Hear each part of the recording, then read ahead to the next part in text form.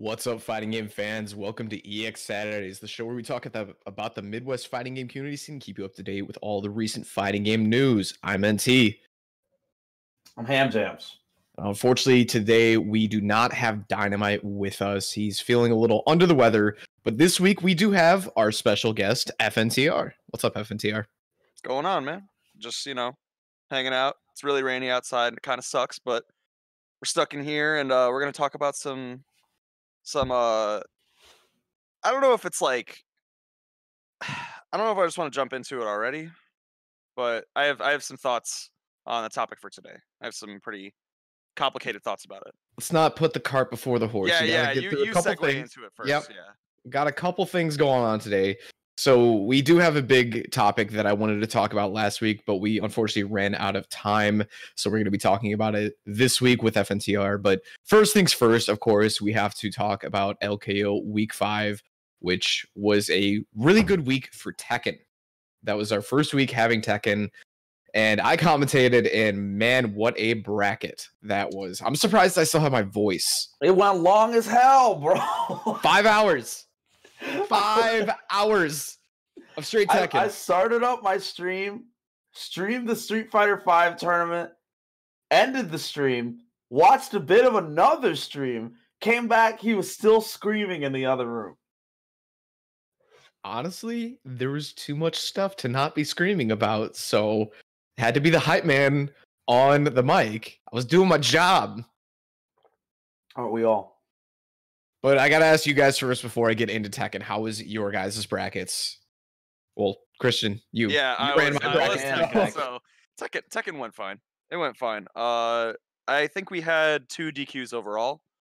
But both of them were very early on in the bracket. And they both let me know. They were like, "Yo, one was like, my daughter's sick," and then another was like, "Yeah, I'm just not gonna be home, so DQ me." I ain't gonna be home. Other than that. Yeah, he was like, "I'm not home, and I'm not gonna breaking quarantine." Where else you gonna be? I don't know. But either way, bracket ran pretty well for the most part. What about you, Dom? I would say Street Fighter V went pretty well, all things considered. That's probably the busiest I've ever been sitting behind my desk, because there was no additional commentators, so it was just me and the stream. And I was like, all right, let's see what we got here, because this isn't exactly my expertise. This is just a game I like to watch at majors. Like, I love watching people play this game really, really well, but only then. So that means I'm not playing it. You know, it's like being the R Kappa of commentators right now. I ain't playing the game. I'm just there. But other than that, like, you know, it ran real smooth. It was pretty quick. And, you know, we got shake up in results. So that was pretty cool too. Let's see. Speaking of the results, let's go ahead and run through that. Got it pulled up. Random High Fives taking it grand finals over Underscore. Underscore, was it 3 or 4 weeks that Underscore has been? I think it was 3. Champion. Yeah, because I think Just a Kid was the first. Yeah. Just a Kid was steamrolling through. Just a Kid hasn't been here for a couple of weeks. Underscore took the throne, and then Random High Five scooped him out of existence. We have the Man Series in 3rd place. Now, I unfortunately was unable to catch any other streams because I was on commentary, so I can't comment too much on these standings or how they got there. But over on the MK side, Fueled Punk coming back after a week break, taking it again over Bacon Lord, and GGA Max actually taking 3rd place. It's good standing for Max. Improvement for GGA Max. Yeah, I haven't seen Max do too hot in these brackets, but he finally makes a top 3 placement, actually taking it over Shady. Shady's first bracket, I believe, not being in top 3 since we started. Okay, so something I want to point out, by the way, something I want to poke into. MK has been historically really hard to run in the Chicagoland area. Like all NRS games, it has that cycle where it goes, okay, I'm in there, everybody's playing it, this game is tight, oh, it's super dope, oh, we patched it once, and then you never see them again. All the NRS players go into their house, and they stay there. And I guess that's the secret tech of running Mortal Kombat 11 in the Chicagoland area, is to just run the tournaments online. Because in the beginning, we had a few people for MK, but we're starting to get more and more. it's starting to pick up. The tournament's getting more momentum. Maybe they just like playing online. Maybe that's the secret. It is gaining a lot of traction. I think when we started, there were only about 10 people. Then we got 11 people, 12-ish people. Then it was back down to like 11. But this week we had 18 people. And let's see if I can peek any DQs real quick while I'm waiting for this to load up. I'm going to sneak back over into the Grand Blue side. Chat a resurgence. I'm really glad to see. We had, I think, something like 8 people last week. Not great. And then this week we went back up to 20 players. So the classic Grand Finals match of LKO Grand Blue, T-Bola and Macho. T-Bola taking it over Macho. Macho only losing to T-Bola, so I imagine that was a winners finals loss, then run it back into losers to losing grand finals. And then Kizzer who is our last week's champion, taking 3rd place. I mean, at least the results are consistent, you know? You're starting to see that it's starting to level out. Because I remember there was a whole bunch of people all over the place with Grand Blue, and now it's starting to get to, okay, these names are very familiar. These are the people that are always there. So taking a peek at the MK bracket, it does seem there were a couple DQs, so that's unfortunate. But either way, the player number is going up, and I can only say that's a success. You know, whether there are a few DQs or not, we are seeing new faces. Fueled Punk is one of our new faces, along with Exo Snowman. Both the players are incredibly good. Snowman making it into top 3 last week. Didn't make it this week, but Fueled Punk taking the 2 tournaments he's entered, he's taken both. So he's definitely got skill. So moving on to the grand bracket of Tekken. And you might be able to hear it in my voice. I do feel like my voice is a little tired because I don't think I've commentated for 5 hours before. And it was difficult to keep up with all the matches because all of them, well, I can't say all of them, but most every single match we saw on stream was top tier, worthy of some sort of hype. But looking through the bracket, let's name a couple killers. So we had Shadow, Raziel, John Hammer, Kaiser, Glaciating, Jaime, Emily, Mason. Like, half our killers were in this bracket. Also, special shout-outs to people like Dog Bomber, GDX Dev. I believe they were from Ohio. Made a great run. Was extremely happy to see them. Also to, where's that name? Jet Crow X3. Jet Crow X3 had to play Emily in round 2 and held their own pretty well, I gotta say. So a lot of talent came out and really showed what they had to offer. But knowing Chicago, Shadow 20Z taking it in grand finals, actually resetting the bracket against Glaciating. Channel lost to Glaciating in winners finals, brought it all the way back against Emily. Emily taking 3rd place and Mason taking 4th. And like I said, every single match hard fought. There were a couple 2-0s, but I can't say any of the 2-0s were blowouts. Yeah, I would say that every time I poked my head into the stream, because I don't watch everything, you know, it looked like it was going to final round, final game. Every time you're like, geez, dude. Even if it wasn't, a lot of the rounds were going down to like last 15% HP. Yeah, it was all very close. And it was high. It was cool. Glaciating was streaming on the side, just sucking all the viewers to his channel. I was like, all right. All right. Yeah, no, I saw that. I can't say too much because Glaciating did play extremely well throughout the entire tournament. See, Glaciating's run, he had a bye round 2 against someone named Ang13. 2-0 against that, going up against Jaime in quarterfinals, taking 2-0 over Jaime. Then going up against Emily in semifinals, taking it 2-1 over her. Winners finals, 3-0 over Shadow, and then losing to Shadow in grand finals, 2-3 for the reset, and then 1-3 for the reset. But even through it all, he did not sound happy about it. When I was like, all right, well, if you're gonna stream it, I might as well just poke it. And he got hit with a rage drive, and he's like, "Oh, come on!" And I'm like, "Yeah." Yo, we were popping off of those rage drives. That whole set was so wild. Devil Kazuya takes him by the chin and brings him to the ground. Oh, come on! I'm like, "Yeah." So I can highly recommend watching all of Tekken once it's placed on YouTube. Go watch through the VOD if you don't feel like waiting for YouTube, because you're not going to be disappointed. I was on commentary with Mike W. I'm sure most of you are familiar with that name. It was a great night, and I hope we can do that again sometime real soon. We are going to be rotating Tekken. We're going to be going back into Skullgirls.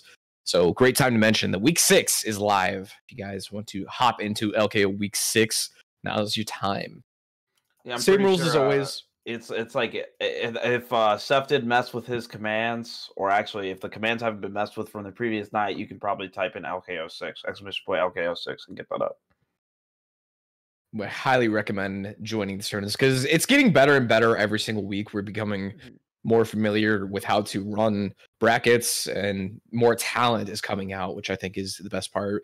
We've had matcharinos going for a while. Tekken got over $65 yesterday. I'm not sure what the other games are doing, but we're getting good stuff in there for our players. And Christian, I know that you ran it. How was actually running Tekken? Running Tekken, it was fine. I mean, it felt the same as any other game. The only issue I felt was it took a little longer for certain people to get into matches with each other, because Tekken Online system is not a lobby system for Tekken is not optimal. Not optimal. He's being nice. That shit is ass. Yeah, it's so ass. It's not every good. match we they had can't to wait for sugarcoat this it. rotating thing. Like what?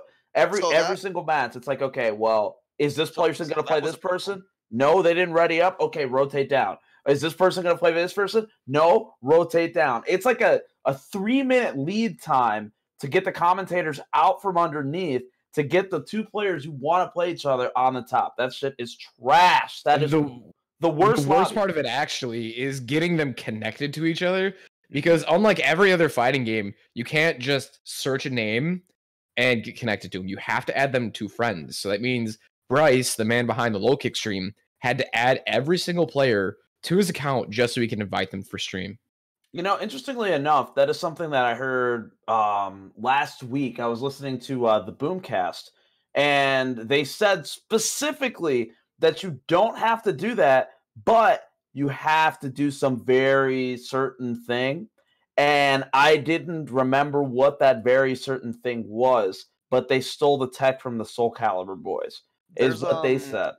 What do you call it? It's like a Steam code. It's not necessarily like a Steam link where like you can you like right click your join game and stuff. Like Skullgirls does this as well. We use this to run Skullgirls as well. It's the same system where instead of having everyone just add each other on Steam, you can generate a Steam link to your lobby. So that's like the easiest way to do it, because you don't have to share any kind of specific information or anything. But I did see some of the Tekken players actually doing that system instead, where they use the code, and it was very easy for them to get into matches with each other. But for people who didn't understand that, and I didn't understand it either, I didn't even know that was a thing. It took them a while. So some people had issues, but other people seem to have had it covered. So it was fine. Sounds like a system we're gonna have to research for next time we run Tekken, because man, that took a real long time. And most of the time was, as Dom said, that having to cycle through the players, like, that is garbage. There should be some way just to set yourself to an away status so you don't get cycled in. I don't know. Knowing that lobby system, it's going to go, oh, you're away. Well, you know what that means? You don't want to watch the match. Oh no. Yeah, it can get real rough sometimes, but I guess this is the best time for me to get into what I originally wanted to talk about, which, you know, we're eventually, or I should say inevitably, going to shit on devs in just a second. But the big topic that I really want to talk about this week is fighting game devs and dumbing down their games for casual audiences, and how it actually hurts casual audiences and veteran players both at the same time. Or does it? Tune in when Ham Jams is clearly being the devil's advocate here. I'm not going to do that. I completely agree. Ham and I did talk about this a couple days ago when we were off doing something, grocery shopping maybe, because, you know, we're roommates. But it's just a thing that I haven't understood since they started doing it. And it's the sense that when you add in user-friendly things to a fighting game that supposedly casual is supposed to be able to pick up on easier, all it means is that your game isn't going to have as much depth to it. So the veterans are going to hit the core of the game and run years-long deep experience against new players who have no idea what's going on, because they're not going to know what frame traps are, they're not going to know what safe jumps are, or anything like. They're not going to know what strike throw mix-ups are. So they're not gonna. They're sure as hell not gonna know what a tick throw is. Yeah. So this is what I want to talk about: is how bad is it for new players to get into fighting games with these kinds of systems? And Christian, you said you already have a lot of things you want to talk about, so go ahead and take it from here. So there's a lot of like things I've tried to consider when thinking about this kind of topic, because it's a really touchy like thing for like I've tried to look at it the best from like a developer standpoint and also a player standpoint since I play these games. And I spend a lot of time playing games that people consider really, really complicated and really like, hard to get into, right? Like I play CF, I play Gear, I played a little bit of AC. I've played Under Night, I've played a bunch of different anime games now. And I've also played Tekken. Tekken was actually my breakout game into the FGC, which is also a game that's considerably pretty difficult to get into if you already have a strong scene. So there's a lot of issues like regarding obviously the lack of good tutorials in fighting games. You can only name a few that are really, really useful and aren't overbearing or degrading in some form. Because you don't like want to make your player base 50-50, feel right? Because stupid, like right? people say this all the time that like well, Under Night's got a really good tutorial, but have you ever actually looked at that screen? Like, imagine being a new kid, because like for me, like I do tutorials. I'm like, there's value in this. Mhm. That screen is just a literal brick, a grid of like hundreds of separate sections of the thing, and they're like, well, now that you did this one, do this one. And now that you've done this one, do this one. It doesn't feel intuitive to jump from one to the next. Now, if you do it all consecutively, it does go from one thing to the next pretty smoothly in ideas, but it's so much data at once, and it doesn't make you feel like you're learning it rather than you're just doing it better each time. Mm-hmm. I would also say on top of that, it probably doesn't help for the new players because they're going to see 50 bullet points and they're going to sit there and think, man, I have to learn all 50 things just to learn how to play fighting games. Mm-hmm. It's the correct answer is yes. It really is. Yeah, the correct answer is yes. Hate to break it to you, buddy, but yes, you can't escape from crossing fate. You're in there. Once, like in the beginning, you'll look at it and you go, well, I only need to learn the first. If you're a casual fighting game plan, you'll tell people you only need to know the first 20 bullet points out of 80 or something like that. And then you realize that you're casual and you're ass, and you really do need to know all those things. But those things come with time, practice, dedication, actually labbing the game, stuff like that. Mm-hmm. So funny enough, you actually bring up a game that I was going to have as an example. I actually have a little list here on my phone written down. And it's going over like games that I think did simplicity well and didn't detract from the actual quality of the game and the depth as well. And then a list of games that may or may not have ruined good things in the name of simplicity. I think BB Tag is a really good example of a game that did simplicity in the right way. So oftentimes when you think about games like BB or GG or anything, you think, okay, well, these games have a lot of systems, right? There's a ton of different system mechanics that, kind of aren't explained extremely well. I mean, you have active flow in CF, you have blitz, you have in GG, you have tension pulse in GG. You have a bunch of like little things that like matter, but don't actually matter at a base level. You know what I mean? At like the core aspect of like when you're learning and picking up these games, these things don't matter, but they present it to you immediately. I think BB Tag does really well and not really it doesn't take away any of those things. It actually adapts them more into a more comfortable way to play a team game. But what they do simplify is inputs. So there is nothing else besides either down, down, down inputs, so 2-2-2, into like a button combination, or quarter circles, or quarter circle backs. That's it. That's the entirety of BB Tag. That's it. The only complicated thing you're going to need to learn how to do, but that's only at an intermediate to high level, is you have to learn how to negative edge with your assist call. That's it. That's the only thing that is kind of difficult. But even then, you only have to do it in like forward, back, or neutral. That's it. In case we do have any casual players, can you go ahead and explain what negative edging is? So negative edge is the idea that when you hold a button, let's say you were to do a quarter circle and you hit the button like a Hadoken or something, right? You do a quarter circle and a punch, and it does Hadoken. Well, think of it as you do the quarter circle and you hold the button, but instead of pressing it, like when you do the full quarter circle, you release it instead. So there's lots of there's certain characters in certain fighting games where in order to do their special moves, instead of doing button presses, you do button releases, and you do them at specific intervals. So, for example, in BB Tag's case, you would do an assist call, and you would hold back, and then you would release the assist call button at a certain point if you want to active switch during specific pressure. Gonna bring this up as well. Yeah, that's actually a really good idea. For people who play Sam Show or have seen Sam Show or even played Street Fighter, there's a thing known as tap, turnaround punch. And if you're unfamiliar with that, it means you're going to be holding down a singular button and you cannot release it, because when you take your finger off of that button, that's when your button releases. So people who play Shizumaru will hold down this button at character select, not first second, character select. So I'm sitting here, my index finger cannot move off of this button. So in essence, you're almost charging a negative edge, if that makes sense. So quite literally, negative edge just means your move or special will come out on the button release rather than the button press.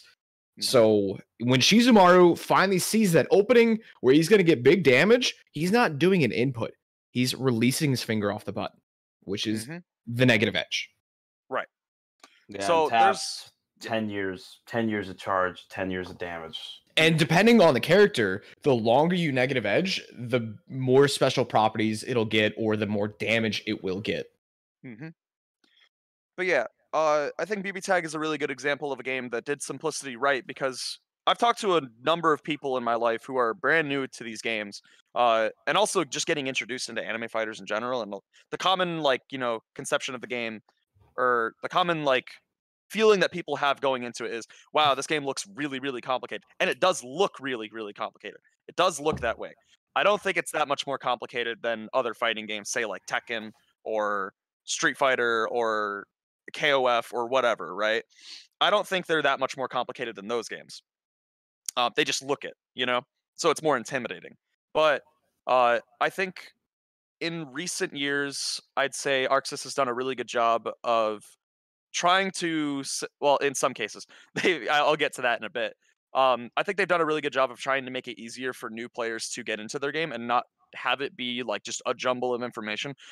Actually, I don't have a good example of it right now, but if you could, mind you, take a look at BlazBlue, we'll say Calamity Trigger, the very first version of it, and you look at CF's version, and you look at just the UI, the health bars, and the round counts, CF looks way more clear. But you look at old BB, there's just a clash of a ton of information, and I think they've done a really good job within the past couple of years to make it really clear who's winning, who's losing, and by what, right? I think they've done a really good job of that. I think one of the most confusing things that BB did was guard primers in CS. I remember CS was actually my first one. I saw those bars and 100%. I saw they were moving, and I said, what are those? What do they do? How do I get them? How do I lose them? Never found an answer. Yeah, there's a lot of little I definitely know what you're talking about. It's the little bars that are right next to the timer and everything, and it's yep. So they've done away with that entirely. That doesn't exist anymore in CF. And there are still some little things that people have questions on. Obviously, I was talking about Seth about it because Seth had tried out a few characters in the game and just trials.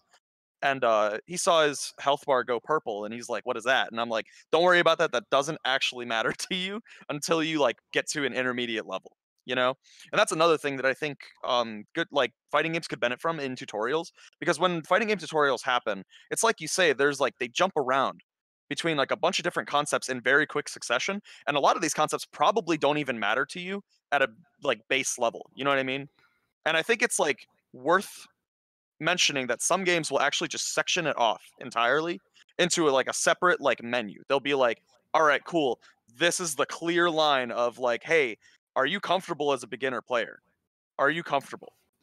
And I think that's intermediate, like, yeah, expert, and more importantly, some of them will break into pieces like defensive options, general mechanics, and stuff like that, which I think is super valuable. These are all things that are necessary for a game to exist today. Nobody likes getting their ass beat in a fighting game, and they like to understand why when they're new. So when they have clear control and understanding, it feels a lot better. Those are the things that should be in place for new players, because ultimately a community can't survive without new players. If you don't have new players, one day I'm going to be 40, dude. I'm going to accidentally have a kid, and my wrists are going to stop working. Who's playing Soul Calibur 8? Who's playing? The accidental kid, possibly. Yeah. And now I got to teach my kid, and I got to be a pad player. But even one of the best games that I know of with the tutorial is Killer Instinct, and I'm pretty sure last time I checked, Killer Instinct has 40 individual trials, I guess you could. There's a lot. I actually went through them a few weeks ago. I didn't go through all of them, but I went through a decent chunk of them. Killer Instinct is very in depth. It does a lot of good things, but asking a new player to sit down and go through 40 segments is a lot, especially if they don't know anything about fighting games. It's like they've always said, like, I know a lot of people, and there's a lot of content creators that are like, like, for example, like Corey Gaming, they say this, and like a couple other people here and there, I've heard it. Nobody likes to do homework when they want to do entertainment. And ultimately, when you boot up a fighting game as a new player, especially anime games, 3D games, they just throw you to the fucking wolves. Pardon my French. But they just do it. It's like, oh, do you know how to play fighting games? No? Okay, well, get bodied online. I have to mention specifically, since you brought up 3D games, Tekken's tutorial is in the load screen toolbar. That's it. That's the only that information tutorial is kind of tight. Like, at the bottom of the screen, it's like, did you know that you can throw a power crush and they can't tech it? I'm like, wow! That is important information. That's really good. You mean I can giant swing backlash? Like, that's a huge deal. But it's only at the bottom of the screen in the loading screens. And here's the deal. Those loading screens are long as hell on PlayStation, but that doesn't justify the actual tutorial. The actual tutorial of that game is at the beginning of the story mode where you play as baby Kazuya versus Heihachi, and it teaches you how to throw left, right with punches and kicks. And then it says, here's your assist button. Do a free electric wind god fist whenever you want. Yeah. Hold down R1 and then just hit one. Just hit one. You'll get electrics. Electric wind god fist. It's like, all right, well, I mean, I guess, dude, like, I mastered the entire story mode with that. just free electrics. But no, I agree. It's like, it's difficult for new players who obviously are there they're not there to be like, wow, I really want to learn system mechanics. You know, that's not why they're there. They're there because they want to beat ass. You know what I mean? That's just the simple of it. They want to do it and they want to look cool doing it. That's like the biggest thing. So I think keeping tutorials in relatively short bursts, even though the information is probably really good and presented extremely well, it's not it's not exactly like, it's like in the case of Under Night where you look at the tutorial, like, it doesn't just throw you into the tutorial, it shows you the entire list, right? Which is like this friggin' long. It's huge. There's a lot of stuff to learn in that game. And there's a lot of stuff that's concise in the tutorial. You know, it teaches you well. It tells you exactly what all this stuff does and how to use it. But to a beginner player just jumping into Under Night, I think that's not the best way to go about it. I think if anything, it should just throw you into the tutorial. Don't even let you see that menu. Because here's the thing. Fighting games should be trying to trick you into thinking that, you know, they're pretty like easy to get into. Because fighting games to begin with are not very easy to get into. They're not very extremely accessible for a lot of reasons. But I think we should work on trying to just make sure people are entertained first. And I have to mention, there's a 50-50 split there, and this is something that important to get out. There's a difference between difficulty and accessibility. Those two things are not the same thing. Right. Just because something is hard doesn't mean it's not accessible, because you can always, suck at the AI in like something like League of Legends, and eventually you'll kind of figure the game out, because like either A, your friends will tell you, or B, you'll actually use the tutorial. That's a really good system. You'll watch champion spotlights. There's lots of like things that make the game accessible to you as a new player. versus difficulty with, you know, things like execution and stuff like that. Those two things are not the same. And it's something that, you know, like I watch everything fighting game related because, you know, I'm clinically addicted. And, you know, on the Tuesday show, James Chen, he talks about this quite a bit where he says that, you know, fighting games are hard. And it's like, yes, but like Ultra David is like shying away from, like, he's like, you can tell he's like really uncomfortable. He doesn't want in on this conversation because James brings it up immediately after complaining about Lucia. If he brings it up, it's like fighting games are hard, and it's like, absolutely, yes, that's true. And then Ultra David tries to say every competitive game is hard, man. And he goes, but not as hard as fighting games. And it's like, I want to get into that later. We'll get into that one later. So, but going back to the Under Night thing, the thing that I want to point out the most with that tutorial system, I am a veteran fighting game player by technicality. I'm an 09er. I have been in the FGC for 11 years now, and it's really weird for me to say that out loud. I went into Under Night's tutorial system, and it tried to teach me about baiting strike throw, and I didn't understand it. Yeah. No new player is going to understand that concept of, yeah, you're going to do this move, you're going to shy away, they're going to whiff, and you're going to whiff punish because they whiffed. And it's like, buddy, yo, I just learned how to jump 10 minutes ago. I just learned how to jump. This ain't Street Fighter 5 where somebody whiffs a throw and they're like, for 15 minutes. It's like, that's a pretty quick throw. Yeah, it's like the breakdown of like what new players should be learning, like in what order, is a really like complicated thing for a lot of developers, I feel. Because like with anime games, like I think they a lot of times when I walk into Under Night and I did that tutorial, it felt like once you hit just past the movement stage where it's like, okay, you can dash block and you can do this and like you can assault, right? You can do stuff like that. Once it hits what's the difference between assault and a dash and a jump dash? Like, what's the difference? Well, that's the thing. It's like once you get past like the movement stage of this is how you jump, this is how you backdash, this is how you walk forward, walk back, assault, whatever. It immediately throws you into like you say, like information about like strike throw and stuff like that. It's like the context of like this is a new player jumping into this game, and like you have to assume that you almost have, this is a weird thing for developers because like you have to assume that people don't understand fighting games and don't understand how to hold their freaking controller. You have to understand that like new players that are going to pick up this game are not going to know how to play fighting games. But you need to make sure that you can like convey a lot of this information without it being like, dummy, press the A button, press 5A. You know what I mean? They won't even say that though. And something to take note of, by the way, I don't think Under Night tells you that they operate their notations in cardinal directions in numerics.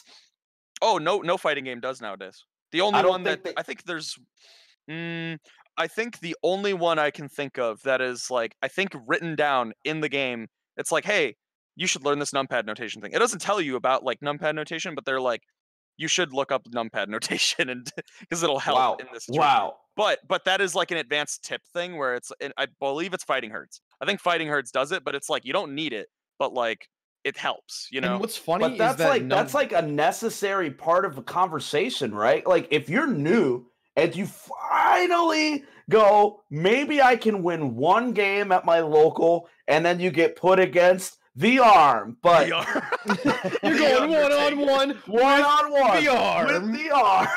But if you do that, you show up, you go, why am I getting bodied here? And he goes, well, my 236A is going to bait out your whatever. And you go, what are you saying right now? What is happening? Soul Calibur also operates on that numpad notation. And I didn't know numpad notation because I was a Tekken player. And I was like, well, that's down forward. And they're like, no, it's not.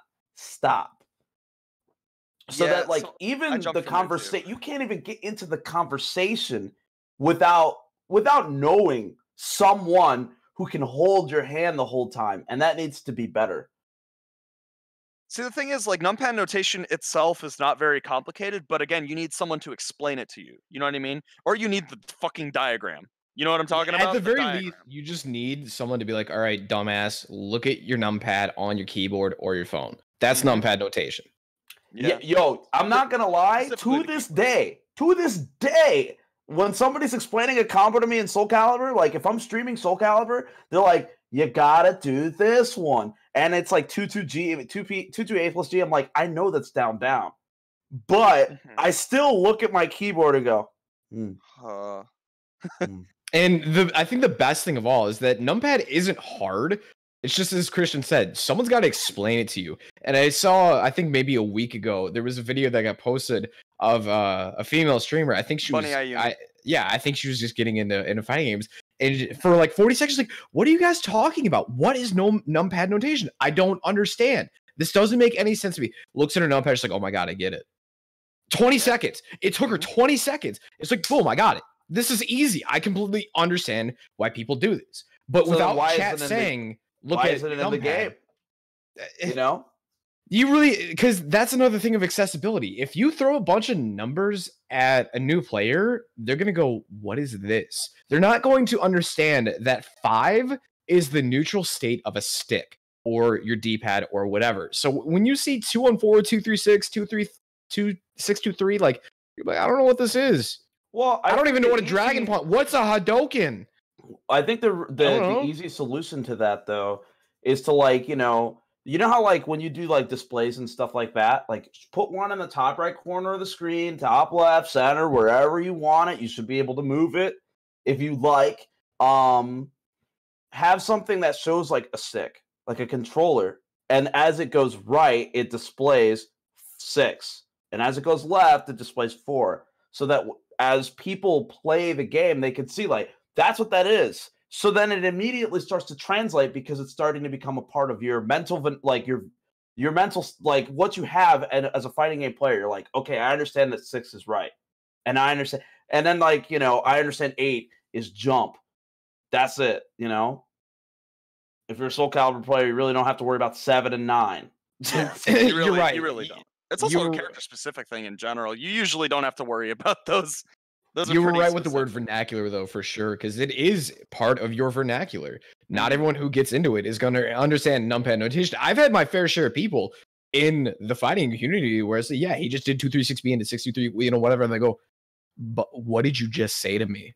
Like, yeah, it's numpad notation. Like, why don't you just say quarter circle? Why don't you just say dragon punch? Because it's a lot easier to type. See, like, to me, like, I remember the first time I ever listened to Armando, the first time I listened to The Arm, specifically, and I'm going to bring this up, especially because Christian is here, when Armando like that? was just like, hey, come over here. Ham, have you ever played the game Eunice? Yo, I remember that day. And I was like, no, I can't say I've played Eunice before. And he goes, yo, check out this character. Batista. You ever seen Batista? And I was like, okay, cool. And he started to show me why the character was just awful. And I think Great Fern Man was standing there like this in the back, just like, and as it's happening, Kristen is trying his best to win. And they're laughing with each other about how messed up Batista is, but I don't even understand the jokes. And the best part, I was so lost. No, the best part is Christian. I know back then you weren't very well versed in Eunice, but legitimately trying his best. And the Arm's like, haha, yeah, you see how dumb this is? Like, I'm doing look how this. dumb this is. Hey, is he looking back and talking to us? And it's like, dude, like, how are you beating his ass? Like, you're like he turned around at his stick and he goes, have you seen how stupid this is yet? All right, check this out. And I was like mid-match, he's just turning to us, be like, yeah, see how dumb this is? Like, I'm going to do this thing. See how it worked right there? And I'm going to do this setup without even looking at it. And look, it worked. And that's like what I'm trying to say, what I was trying to bring out of that story is not specifically just roasting Christian, because I think that's awful, but it's still super funny. It's still super funny to me. This is my favorite moment of Armando. If you don't know The Arm, follow him on Twitter. Anywho, I didn't understand what Armando was saying at all because of the way that he spoke, because of the community he was in. So then I had to, while he's destroying Christian, go, what is a negative edge? Because it's Batista. Mm-hmm. And those are the kinds of things that I feel like should be part of, should be implemented in a game, because now you have a guy that just shows up to his first tournament and he has no idea how to talk to anybody and he just feels stupid. Because why wouldn't you feel stupid? Everybody's speaking literal a binary code and you're just you're sitting there like I do want to highlight that there are certain games, and I won't say the information is presented well, but the information is in the game. I'm looking at CF right now, and literally right now, always looking at CF. Always looking at CF. Always. He's chilling. They have a section in it that's called library. Now this includes literally everything that you need to know about BB. Literally everything. And this goes like, at first this is just like let's just look at the lore and look at the characters and what the game has to say about the game, right? Well, it also has a section that just says fighting game. It's just labeled fighting game. The first thing it tells you is 6. It says 6 plus A directions. So what this refers to is that it's numpad notation, but it's not the first thing listed. That's the problem, right? It actually does have the section for numpad notation in this game. It explains it to you. But the problem here is that it's displaying a lot of this information in, first off, an entire tab that's not even labeled stuff for fighting games and how to learn. It's not a tutorial section. It's the library. It's for lore. You know what I mean? It's for lore. It's about lore on weapons. It's about, like, because, you know, BB and GG have stupid lore. It's expansive, right? Entire expanding universe, whatever. But who cares about that? Go ahead. Let's go ahead and get into that Blaze Blue let's lore. Let's not right now, because that could go on for too long, and I don't want to talk about that right now. The point is, they're not labeling information in a correct way, and it's not user-friendly. You know what I mean? And that's like something that's really important, especially for new players, because, I mean, you and I have both looked at Smash GG before, because I'm going to shit on Smash GG right now, and how shitty the UI is, where NT was literally last night figuring out, how the fuck do I even start a bracket? Dude, how I do I even didn't know. Like, actually, because it's not. Where's the start the tournament button? Like, for real. And guess it's what? hidden. It's quite literally hidden.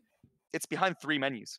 Like, you would think that you could just go into the bracket page and find the start button right there, just on the bracket page, where it says on the same page. Not started, because at the very top it just says not started. So like, oh, there should be a button right next to that says start the bracket. There's not. You have to go into the settings. You have to go to the brackets page. You have to go to the specific bracket you want to start, and then in the very top right, not in the middle of your screen, it says start the bracket. Like, why is this hidden in such a way? And Kristen's right. You can't hide your information like that in a menu. Especially important information. It's like stuff important that to understand the game. To know. Because like, dude, like, I will say, I think we might have said this at a different occasion, or maybe this was a conversation I was having with NT last week. I think fighting game developers, they take their community for granted. Like, yeah, we did have this conversation. Look how great it is that we already have this built-in fan base of people who love what we do. We love this. And because they love it so much, we don't need to spoil them with things they need in the game. So let's not even bring netcode into the conversation. That doesn't even need to be there. We know that. But they go, well, okay, why put a tutorial in the game if everybody knows how to play CF already? They've played 9,000 other ways of playing BlazBlue at this point. Well, if they know how to play Guilty Gear, they definitely can get into BlazBlue. All you need is like a Shoryuken form from 2000. The best way I can explain this for anyone who's not familiar with fighting games is, if you've ever played a Bethesda game, it's a buggy mess. But no matter what, you're going to find thousands of mods fixing those bugs. So it's almost incentivizing Bethesda to be like, just release this buggy mess. Our community will fix it. And Ham's right. All the community members will give you that information hand over fist. You know, they don't care how they get it to you. They want to teach you. Yeah. They want to sit you down, because, like, Kristen's been shilling CF to me for, like, I don't know how long, and I want to die. But he will teach you how to play the game. He bought it for me. People really care about this genre. They have this built-in group of people who will go, this is how to play this game, because there's no good explanation. If you play Tekken 7, get familiar with that blasted salami and Eris videos from 2014. Yeah. I kid You're you still not. right. Learning Tekken 7, I went back and learned tech from Tekken Tag 2. Yup, Because Tekken it's Tag still 2. relevant. The Armor King, the Enemigo Armor King guide, still accurate. I guarantee got the you. bird. I Yup. guarantee you, if you look up Korean backdashing tutorial videos, a couple of the first results will be from Tag 2. A couple will be from Tekken 7. It'll be Eris videos. A couple It'll will be be, Eris yeah. videos. The first video I watched on Tekken 7 Korean backdashing was his Tekken Tag 2 Korean backdashing video, because that was the first thing that popped up.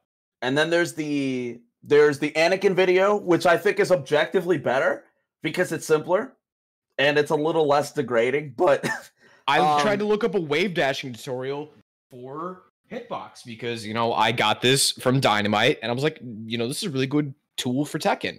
I said, how do I wave dash on Hitbox? And Tekken Tag 2 video popped up from 2011. Yep, like that's like but that's where you're at, right? Like you have to have this like group of people who comes together and goes, yo, check out how to play this game, because no one's going to tell you how. Like the game isn't going to tell you. We are going to tell you. So that's why, like, I think they don't see a reason to do these things. And then, like, I've seen Harada in interviews of Harada, why does the Tekken tutorial suck? And his answer was, we have data on the ways that the game was used in the past. And with this data, it shows that people will play this mode, or they'll play that mode, and they'll play this mode, and most of it's just online ranked. So we don't feel the need to put that in there. But it's so short-sighted. It's so short-sighted because if you don't put those in there, guess who's playing ranked? It's going to be Glaciating, playing online until he's fucking 40, okay? Because he's been playing online since he was like 13. And that's the problem you create when you don't implement systems in a game to make it easier for people to get into. But there is the other extreme on this, and this is making the game easier for other people that don't play fighting games or won't play fighting games. And that's the other part of the thing I think we need to get to.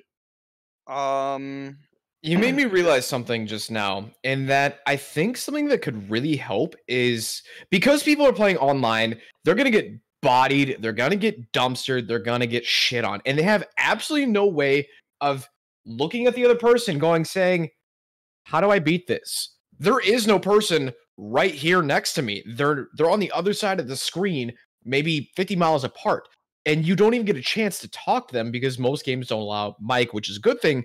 But my point being, you can't talk to anybody unless you already have that community in front of you. So if I didn't know Ham and he beats the dog shit out of me in Soul Calibur, I can't just go to his room or hit up Discord and be like, yo, Ham, good set, but how do I beat you? How do I fix this? He's just on the other side of the screen. He's now lost in the void until I run into him again. And so it made me my thing is that I will teach you because I have. I'm like, check out all these fraudulent setups. And that's the first thing I teach people when I play them. And it makes me think of Final Fantasy XIV specifically, because I remember years and years and years ago, they added a system for what's known as mentors. And you can only be a mentor by being a high-level player or an experienced player. That system is there only to teach newbies. You can't be in that mentor chat as a newbie. You can't be in there anymore after you've hit a certain point. When you hit a certain level cap, a certain amount of time, because it's no longer meant for you. That chat is literally just meant for people to learn how to play an MMO, because MMOs are almost just as daunting as fighting games. Look at all the buttons you have on your screen. Look at how many levels you have to go. It's the same damn thing, but that system allows high-level players to teach newbies what to do. There's nothing like that in fighting games. Like, I will say that Arxis does have beginner lobbies, but that's not good enough, because all the beginner's lobby doing is saying, hey, if you're a terrible player, you're just starting the game, come in here, you're going to find other terrible players. No one's going to teach you anything. You're going to find terrible players, and guess who's waiting in the wings? Me. That one random dude that knows how to do fundamentals in any fighting game. And then they smoke you. Then they leave because they're not there for that. When I play Street Fighter V online, I suck. I'm bronze. I play Sagat and I just throw fireballs because they don't know what to do. Because they don't know how to walk and block. Because that's not in the tutorial. Street Fighter V does have a tutorial. It sucks. It forces you to play the tutorial when you first It literally play the game. forces you to play. It's not good. It's terrible. Yeah. It's really bad. But going back to the discussion of like developers making tools for, you know, people or changing things about the game in such a way that end up ruining it, or rather ending up making it easier for the wrong crowd. Because a lot of times when you look at these games that get simplified to like really like system level stuff, like they change big things about the game that make it a lot more simple. And like my biggest like example in the current climate of fighting games is Strive. Strive actually still has the Gatling system, which for those that don't know the Gatling system, it's being able to chain lights to heavies. So light, medium, heavy. Yep, medium, just light, medium, heavy. I mean, heavy, medium, light. Makes sense to me. Like that's negative, or sorry, that's reverse beat, but that's existent in also Under Night and other games like Melty Blood. But that's synonymous with those games. There's some other conditions that exist in Grand Blue as well. Also, Grand Blue being a very good game, I think, for beginners for a lot of reasons. But at the same time, we'll leave that out for now because I want to talk about Strive for a second. Strive has the current thing where the Gatling system was limited in Strive, which means that ordinarily, you know, you would be able to chain lights to, you know, heavies. In the case of Guilty Gear, they have punch, kick, slash, heavy, slash, and dust. So that's a little, it's a little like harder to see. But you would look at your punches and kicks as lights, and your slash as like your medium, and your heavy slash as your heavy. That's what you would like think of it as. You can no longer chain multiple normals into each other. It's only you pick a normal and then you go into a command normal. Yeah, command normal. I saw into that. A command normal. And that's inherently harder, by the way. Like, so now you're doing almost like target combos. Exactly. That's what I was going to say. It feels a lot closer to Street Fighter target combos. Now, here's the thing. When a new player picks up an anime game and they're like, well, I just want to hit buttons and see what this game feels like, what the character feels like, whatever, right?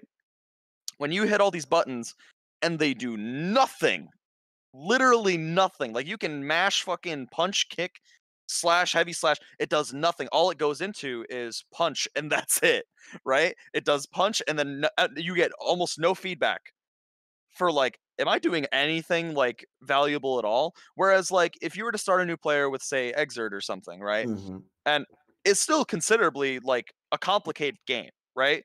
There's lots of little systems, and the thing about that game is that like a lot of the systems they all do a similar thing, but it's like the difficulty of choosing which one for the right time, right? Like that's like the difficulty of the options that you have in Gear. But regardless, you know, Strive took out a lot of those options, and I think that in some cases can be a step in the right direction. But the idea of taking out limiting the Gatling system, not only does it make it harder for new players to understand, you know, and start building towards something better. Like say like I need to make a block string and I'm a new player. I'm going to hit punch, kick, slash, heavy slash, and dust, right? And all those buttons chain in together and they create a block string, but it's not very solid.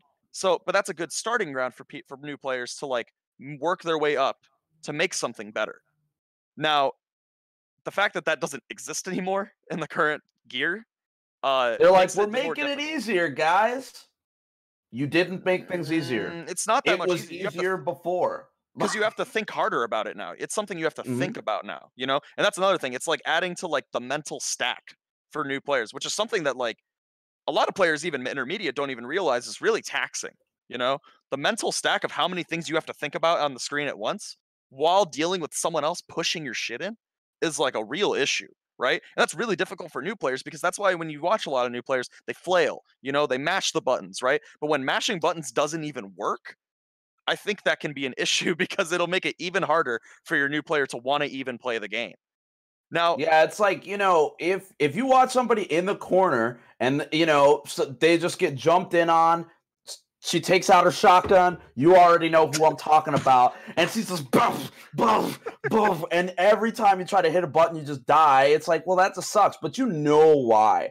But in this new game, it's like, it don't feel like in Strive, from what I've watched and observed, because I myself am not a Guilty Gear player. People feel like they've had options that make sense taken away from them. Because like even in something like Under Night, which is a game I did try, specifically because of Jobin. Jobin was like, yo, play Under Night every day on Twitter for like a year straight. And I was like, damn it. I just got random money in my PSN wallet. I guess I'm going to play Under Night. I understood that if I was in a bad situation, I could hit 2A and it was fine, you know? Mm-hmm. And then if I got a hit, I was playing Elfeld, it was like A, B, C, 3C, A, B, C in the air, super. Yep. And that was so easy to put together. That was my B&B. That was money in the bank. And you remove that option from things because you want to make it simpler. But by making it simpler, now you have to teach people how to do target combos because that's what you're doing. Because now you're going, okay, well, let's say it's 5A. I mean, you know, it's 5 punch into 6 dust. And you're like, all right, like, I think another thing that we need to touch on is the combos themselves. They have specifically said in Stride that they don't want combos to last as long. How do you compensate a veteran player for hitting their combos? The shorter combos got to do more damage now. You make everything hit like a freight train, bro. So now you die in 0.5 seconds. That's another direction that I think is inherently like, I was going to talk about the veteran players and like what this kind of system does for them as well. The changes to the Gatling system actually end up making it feel more boneless. You know what I mean? Because they can't construct pressure the way they want to. It's within the confines of the game, right? It's like limited, inherently limited. Whereas like Gear is known as like, and some people would say, an open world fighting game. You know? Shout outs to Filipino champ. It's open world, man. So, and shout outs to, I rewatched a video from Majin Obama recently. He said this combo system is a sandbox style open world combo system. And I was like, that's really ambitious, but I can see where he's coming from. You know, it's a lot of being able to choose whatever you want to construct either your pressure, your combos, or whatever it is that you want to do in that game, including your movement as well. These are all things that are like, the limit is your imagination in these kinds of games, right? Especially in the case of Guilty Gear. Now, the issue is a lot of these intermediate players that are coming, and intermediate and high-level players are coming into Strive, and they are already limited, but not by their minds. They're limited by the confines of the game, and in the name of simplicity, right? And even then, it's not even making it simple for new players to get into. It's just creating another thing that players need to learn, right? That they need, like a barrier. It's a literal barrier of, you know, you can't chain those together. You can't just hit buttons in this game. And it's like, this game's supposed to be simple. It's supposed to be easy. Being able to just hit buttons, 3D games, you don't get to do that shit at all. Like, you don't have that. And some of the, you got, in Soul Calibur, you AA somebody if you're scared of them sidestepping. If you think you got them scared from moving, you BB. Maybe throw. You walk up, throw. Oh, I want to put pressure on them. I'm going to throw. What am I going to do on their wake up? 3B. And that's your general flow chart for a new player. But even that takes a while to tighten down. That takes a minute. But anime games have always had the privilege of being able to say everything gatlings into each other. In almost every game. So then if you take away that layer, you've already made the game harder. So then the next question is, do they mean it when they say that at all? Are they being truthful? Are they being for real when they say that? Because like I've heard Majin Obama say this, I've heard Jayuna say this, I've heard Sajam say this. They all talk about it. They're lying. Like they're saying that this game is being simplified for new players and they're full of shit. The game is getting harder, but again, like me and NT discussed last week, personally between us, the game's getting harder, but they're stripping things away. So it's a race to the bottom as to where you're going to be. Remember, like the first week of Grand Blue, everybody's like, oh man, Matera Vasaraga, blah, blah, blah. Matera's top tier. People solved that game in like 2 weeks. SKD solved the OSing in that game and it being really bad. In a week? In 2 days. It was 2 days. He was there for literally 2 days, and Obama was like, he's just built different, bro. Like, he can't, like he's like the hero of anime games. He just figures this shit out. Like, and I'm different. I want to go back to the combo damage because specifically for new players, they're going to be exploded faster by any player. and not everybody's going to play Potemkin. Every new player is going to want to play Potemkin because they want to do Potemkin Buster because it does like 40% of their your opponent. It does actually just 50%. Oh, it does 50%. It's ridiculous. On chip it does like 50%, but so you do 2 Pop Busters and you win. So now you're like, well, I can't do big combos because when I got into fighting games, the reason I started with grapplers and the reason I loved grapplers was because execution's non-existent. You just get the read and you kill someone. And that's what new players can fall back on. They can go, well, I can play grappler. I can play Potemkin and do Pop Buster twice, and I win. Because they don't know how to do the combos because the combos are too hard. But if they do get those if they get hit, they die. See, and I want to go back into Killer Instinct for this one because I did try replaying Killer Instinct, and there are some new players. And I guarantee you, I'm going to pick up my controller and recreate a new player. Every time they get knocked down, this is all they're trying to do every single time. No matter what, every bronze or silver player, when they get knocked down, they're just mashing lights. And I guarantee you, I'm going to meet you. You're going to get hit. You're going to die.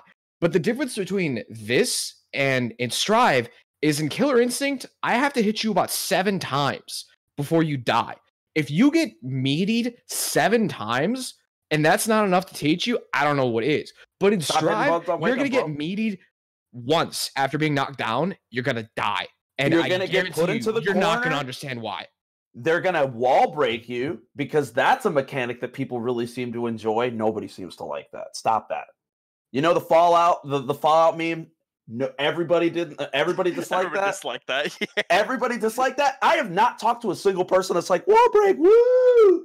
You know, that it just sucks. Like, but you get the wall break, you get the damage, you get the meter. They go back into the neutral for half a second because they want to take away Oki because they're like, well, this will make it easier for people to get up. But they're basically down to like no health after that. And then the next mix up, they're dead. That's it. You got to play for like 20 seconds. And something that Chris Chaos, he brought up when he was here was that he thinks the damage is that high because it was a beta. And because it was a beta, they don't want people on the servers like stressing matches for that long. So they increased the damage so matches would be quicker. But you get a general feel for the game. Yeah, he said it was specifically a stress test for the lobby system to see how it would work. But I don't believe that. It's plausible. I'll say it's certainly plausible. And the reason I don't know, something about Arc System Works is from what I've observed from other players talking to me about those games, they straight up just lie, bro. Like they're like, lie. Yeah, I mean, like Potemkin Buster isn't going to do 50%. And it's like then you get the game and Potemkin Buster does 50%, and then Heavenly Potemkin Buster does like 70, and you're like, all right, well, what happened there? Like they're like, bro, whoops, didn't mean it. Like they did mean it. They did mean it. Like they mean these things when they do them, and it's like the beta.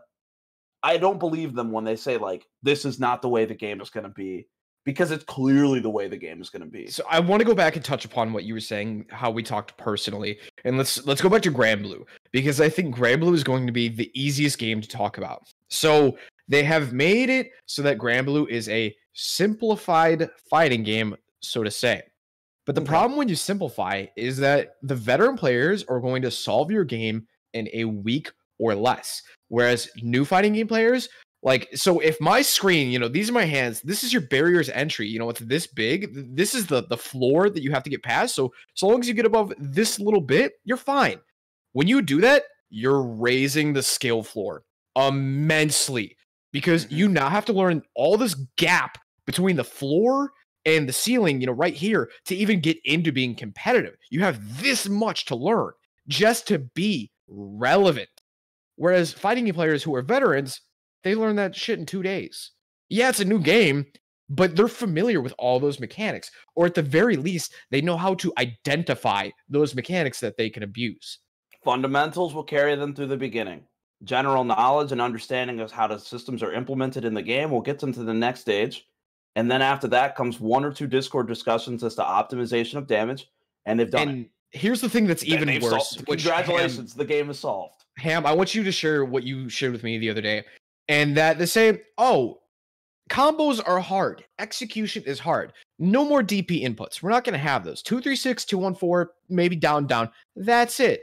You don't have hard execution. And then you get certain people that are like, but I don't like execution. I just want my specials to be on a button, like Rising Thunder. That's a shit system. Shitty.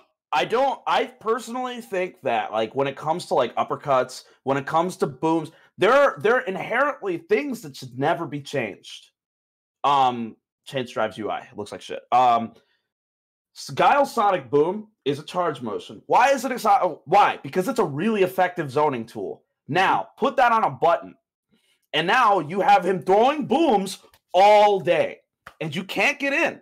You can't do anything about it. Hey, somebody's jumping in on me. I want to flash kick him. Actually, hold on. I have the immediate thing to go along with this. I just remembered. You guys remember Daigo's Gaffro box? Yeah. Yes. He was able to walk and boom. The thing that we're saying you should never be able to do. As soon as people saw that, like, ban that shit right now. Yeah, because we know the potential threat of allowing a zoner like that to walk forward and throw sonic booms. So if you simplify these motions in this way, you are now strengthening a character archetype in a way that was not intended. If you give these characters easy access to their moves, they will do things that they were not expected or capable before, which, if you wanted that, is fine. If you want that your zoner to be able to chuck booms walking forward and do flash kicks instantaneously, then you better have good anti-air and air-to-air options. You better be able to air block. Like, you better be able to... Walking and blocking better be damn good. Because if you don't have those things, now Guile's the best character in Street Fighter. Because you can't get in on him, ever. You can't jump in on Freedom, ever. It's not happening. Ever. And I have a friend that he plays Grand Blue right now. And he's new to fighting games. And he goes, I really, really like this game because it's really simple. I don't want to learn how to do the Dragon Punch. And I don't want to learn how to do the quarter circle. He didn't even call it the Dragon Punch. I don't even remember what he called it. It was such an out-of-touch term that I was like, whatever. And he's like, and I don't know how to throw the fireball thing. And he said the fireball thing. And I was like, holy hell. Like, he is very new to the genre, which is okay. And I was like, but giving people access to stuff like that on just a button. Grand Blue does a good job because they cool it down. You can't just mash a button and it, like, instantly just get another one. They prevent you from having access to things that would be dangerous over and over. But if they didn't do that, that game would be very different. It would be very different. People would be mashing DP with one button and you never jump again. Let's talk about the other side of doing the simplified input. You do less damage doing the simplified input. And the game actually says good when you do the proper motion. So you're rewarded. You actually get better frame data and better distancing on certain moves. Like, I know Grand's boot goes farther, does more damage, and you get the cooldown faster. So what it really does is it gives you a gateway to get in. But as soon as you learn anything about that game, if you're doing simplified inputs, you're going to lose.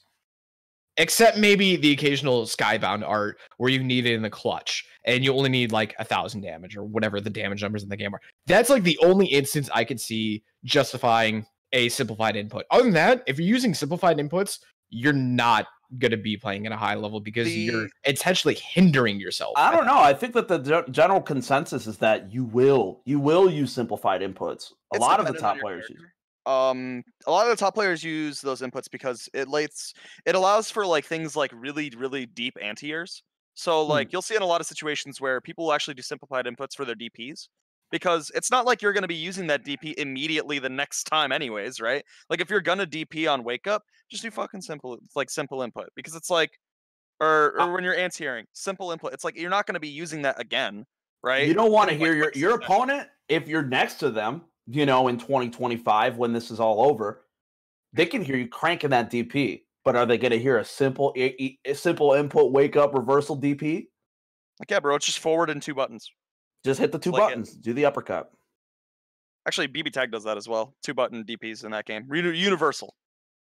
But either way, yeah, I think I don't even remember where we were with that point, to be honest. Just simplifying games in general and how it's hurting us, because Ham said he has a friend who's learning simplified things, but it's not really helping him. And the reason it's a problem is because inherently moves have complex inputs for balance. And not many people understand that. They keep saying, oh, the input motions are archaic. We should ditch this system. It doesn't make any sense. And it's because you're looking at it from simply a mechanical input. Because you don't you're want like, to move well, your this arm is like that. hard, and I want access to cool things easier. And it's like, well, imagine simple input electric wind godfist. Oh, God. Which is in Tekken in the story mode.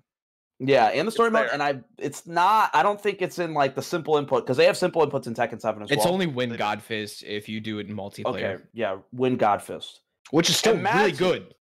Imagine having access to Electric Wind Godfist at the press of a button because that's a special move. In Tekken, they don't have specials. They just have iconic moves. One button Death Fist, one button Demo Man, one button Electric Wind Godfist. There are gates behind, or it has to be just from Demo Man, by the way. There are gates behind things to prevent people from getting to that. It's like a barrier of entry to the highest level. And if you knock that barrier down, it doesn't make it easier necessarily for the players because they're just going to whiff Electric Wind Godfist and die. That's they'll still get killed. It makes it easier for the top players who are already really good at the game, but they're like, wait, yo, one button EWGF? Hell yeah, they hit the button. They know when to use it. So now they're destroying people. They have a plus you frame uppercut. Anything, one button Electric Wind Godfist. One button electric. Like they smell it. They're boom, one button uppercut every time. And you're like, okay, well, what do I do about They just have quad electric combos and shit. Yeah, they have quad electric Wind Godfist into the boom, boom with Kazuya into the wall combo. Man, you already know. If you're sitting here listening to this and you're wondering, well, why can't electric be on a button? I cannot stress this enough because as a Tekken player, Electric Wind Godfist is quite literally the best move in the game. You can't argue it. It's a 14 frame launcher, +5 on block, and it pushes back. So if you electric someone at the wall, they can't do anything because they're gonna die if they do. And it's the best whiff punisher in the game because it's a launching 14 frame. 13 if you do the perfect with Kazuya. There's nothing in that game that can beat it. Quite like on paper. Technically speaking, that move has two flaws. It has the input itself, and its linearity. It's got the input, which is considerably difficult. Like a lot of people would, say, doing consistent electrics, especially under tournament nerves, is really difficult. It's incredibly difficult. Yeah, and that's like one of the big things about it. That's one of the big barriers. The other thing is that it being a high, so you can duck it. But that's the thing, though. It's like fundamentally like Tekken Tag 1, where you can make every Electric Wind Godfist a mid. So that's the thing, though. It's like you look at like fundamentally they designed that move in such a way where they knew it was going to be really good. They designed it to be that really good, but they said, well, it's way too easy. What if they were just like, fuck it, it's forward 2. Forward 2 is electric, right? What if they just said that, right? Like way back in the day. And they were like, well, in testing, we were like, well, this move's really, really good. There needs to be another drawback besides it just being duckable because it's really fast as well. It's a really fast launcher. It does a lot of damage. Why wouldn't you just hit forward 2 all the time? You know what I mean?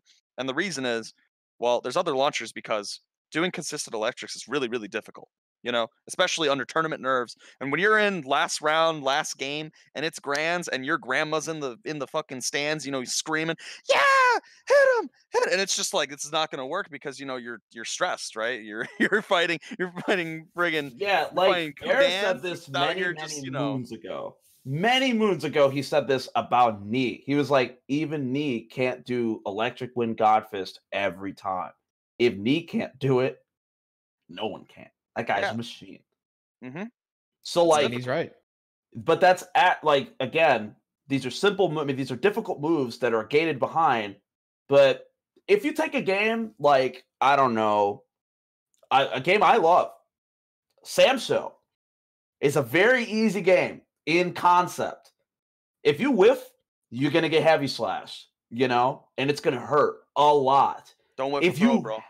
If you get baited to throw somebody, if you're they run up, you run up and you're like, I'm gonna throw, and they backdash on you, you're gonna get SSM'd, and it's gonna do like 85% of your life bar. The questions of Samsho versus the answers you get were generally pretty solved pretty quickly. But that's kind of what makes that game unique, because the threat and the way that it's played, it's just one button at a time. You know, everything is one button at a time.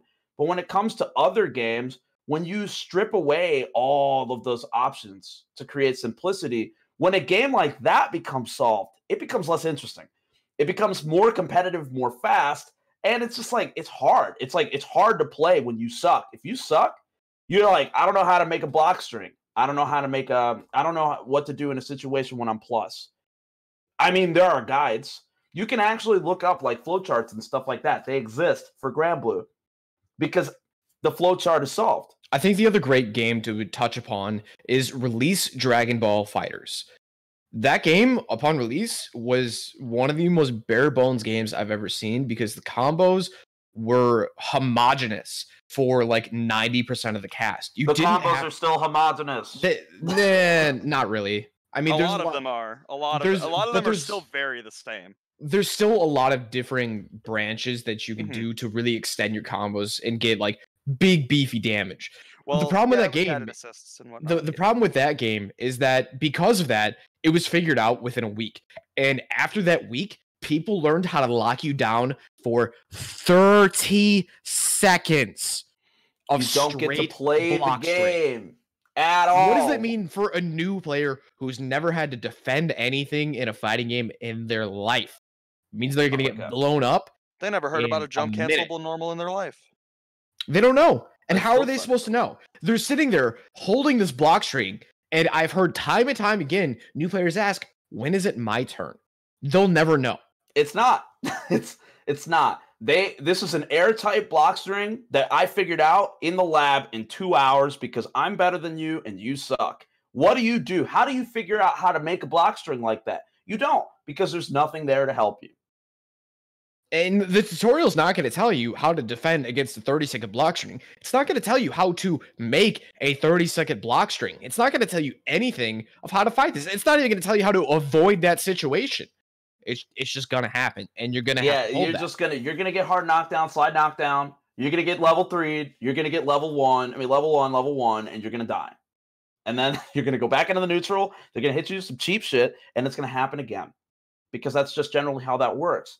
It's and like Dragon Ball was touted as a simplified fighting game. And yet, like, I myself, as somebody who doesn't like team games, to play them, to watch them is great. With Dragon Ball, not necessarily for me. I don't like watching Dragon Ball because it's too long. But, you know, I'm not really a team guy. But if you put me in the fray and you're like, all right, so here's the general mechanics, I'm gonna get destroyed against another guy that just hardly plays them. Because what am I gonna do? What is it? What are you giving me as a new player in your game to make it more simple? But I mean, to make it more accessible, but not easier. Because once you make a game easier, again, it's like I feel like it's a repetitive thing. You take away mechanics to make the game easier, or you implement systems to make the game simpler, right? And then top player goes, ooh, these things that were really hard to do before are now very easy. I know what to do with these things to set them up, and I'm going to utilize them in that way to bunker bust everybody for the rest of their life. And then the simple player, the new player, will go, well, let me see how I can utilize these mechanics. And they don't know what to do with them. So again, they just get blown up. Like it's like who is this for? Is my question. This is ultimately what it comes down to. Hey, in the NBA, the net is 10 feet up. We've decided to lower it down to 7 feet because we realized new players can't dunk very easily. Because Derrick Rose is kind of short, bro. What does that mean? Every single person in the NBA is going to start dunking on your ass. It means and you're not going to do anything was in his better. Prime, that man is literally just putting his hand in the bucket, bro. Like that's what he would do. It's like you make it easier for Derrick Rose, but Derrick Rose might still have a hard time dunking, right? So, but Shaq still has no problem dunking on you because Shaq could dunk before. He could do it even easier now. So now you made it easier for him. Palm the ball and literally dip it into the bucket, bro. Like that's all he's got to do because you stripped away something that made it harder to execute. You made it easier, but you made it easier for the guy that was already good at it. And D Rose has no knees. But you made it harder you made it harder for well, not necessarily harder, but it's not easier for that other guy, for the new guy, or for the short guy in this scenario. I'll say that something that I really enjoyed, that was a change, is that I myself, as a Soul Calibur player, I play Astaroth. Instead of his commands being NRS inputs, where it's 4-6 and 6-4 for his command throws, they turns it to quarter circles. Fine, no big deal. His command throws were like part of his game, but not the biggest part of his game in Soul Calibur 2. Mm-hmm. Now they're very much a part of his game. The character has changed dynamically because of that, you know? I can appreciate that. But it's so bizarre because I've been trying to figure this out for like 2-3 weeks, because we've talked about it casually from time to time, but I want to know, who is this supposed to appeal to when you change things that were already established to be easier? Because if you change things to make them easier, you're just going to create a bigger problem for when they finally enter the fray, because everybody's going to be good. Mm-hmm. Interesting enough, Soul Calibur, Reversal Edge. Yeah. I think that was a mechanic for new players. I think that is a mechanic that higher players know how to work around and don't have to abuse and know how to blow it up easily.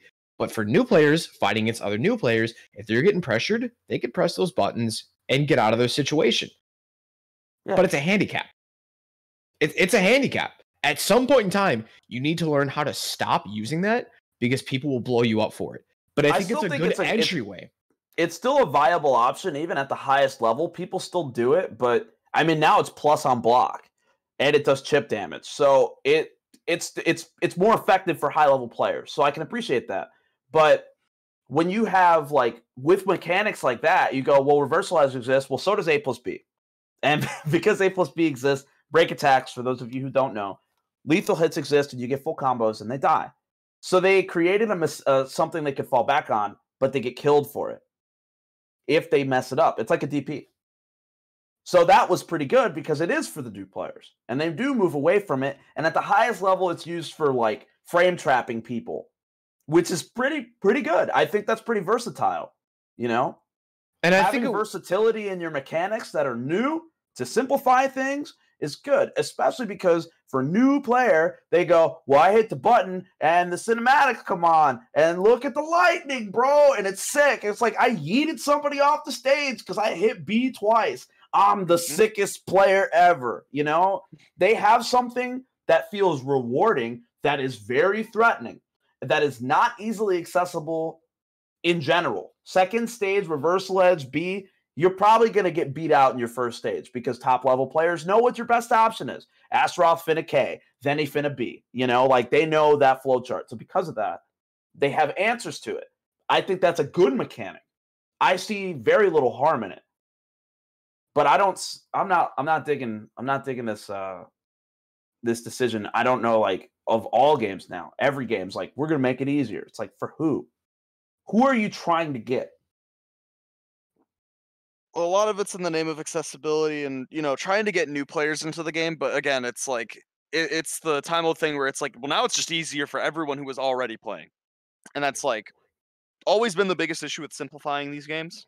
And I think there's, in some ways, like, it's okay to simplify these games and, say, remove certain aspects of the game when it's obviously not necessary and it's not going to impact the game very much. Like, my biggest example of this is weights and face up and face down wake up timings. Change that shit. Exert. They removed it entirely, and I think that's like one of the best decisions they made for Strive, because that's just so that you can run your non-existent Oki on someone now. Yeah, because they took that shit out too. That's the thing, though. It's like, okay, still real as long as you have 50 meter, and meter does come back extremely fast in Strive, but, like, the biggest problem here is that, like, it didn't necessarily make, like, Oki go away, because you can't take away Okizeme from fighting games. I don't think you inherently just can, right? Even in Sam Show, there are levels of Okizeme. You know what I mean? A game that is considerably, it's considered simple and footsie based, you know, a very neutral heavy game. But even then, there is Okizeme in that game. I don't think. I mean, there's still, like, have you ever played against Ukio? Yeah, that's what I mean. Like, you finna learn what Okizeme is. He's crouching on your wake up. what's You he mean to gonna tell do? me that I'm in a 50-50 on every knockdown? And if I guess wrong, I'm actually being set played with literal slide and Tsubame every time. I'm going to jump on wake up, Tsubame. I'm going to stand up on wake up, slide. I'm dead. You can't take Oki. You can't take Oki out of a fighting game entirely, but you can weaken it, which is what they were going for, because they're like, we want people to be able to play.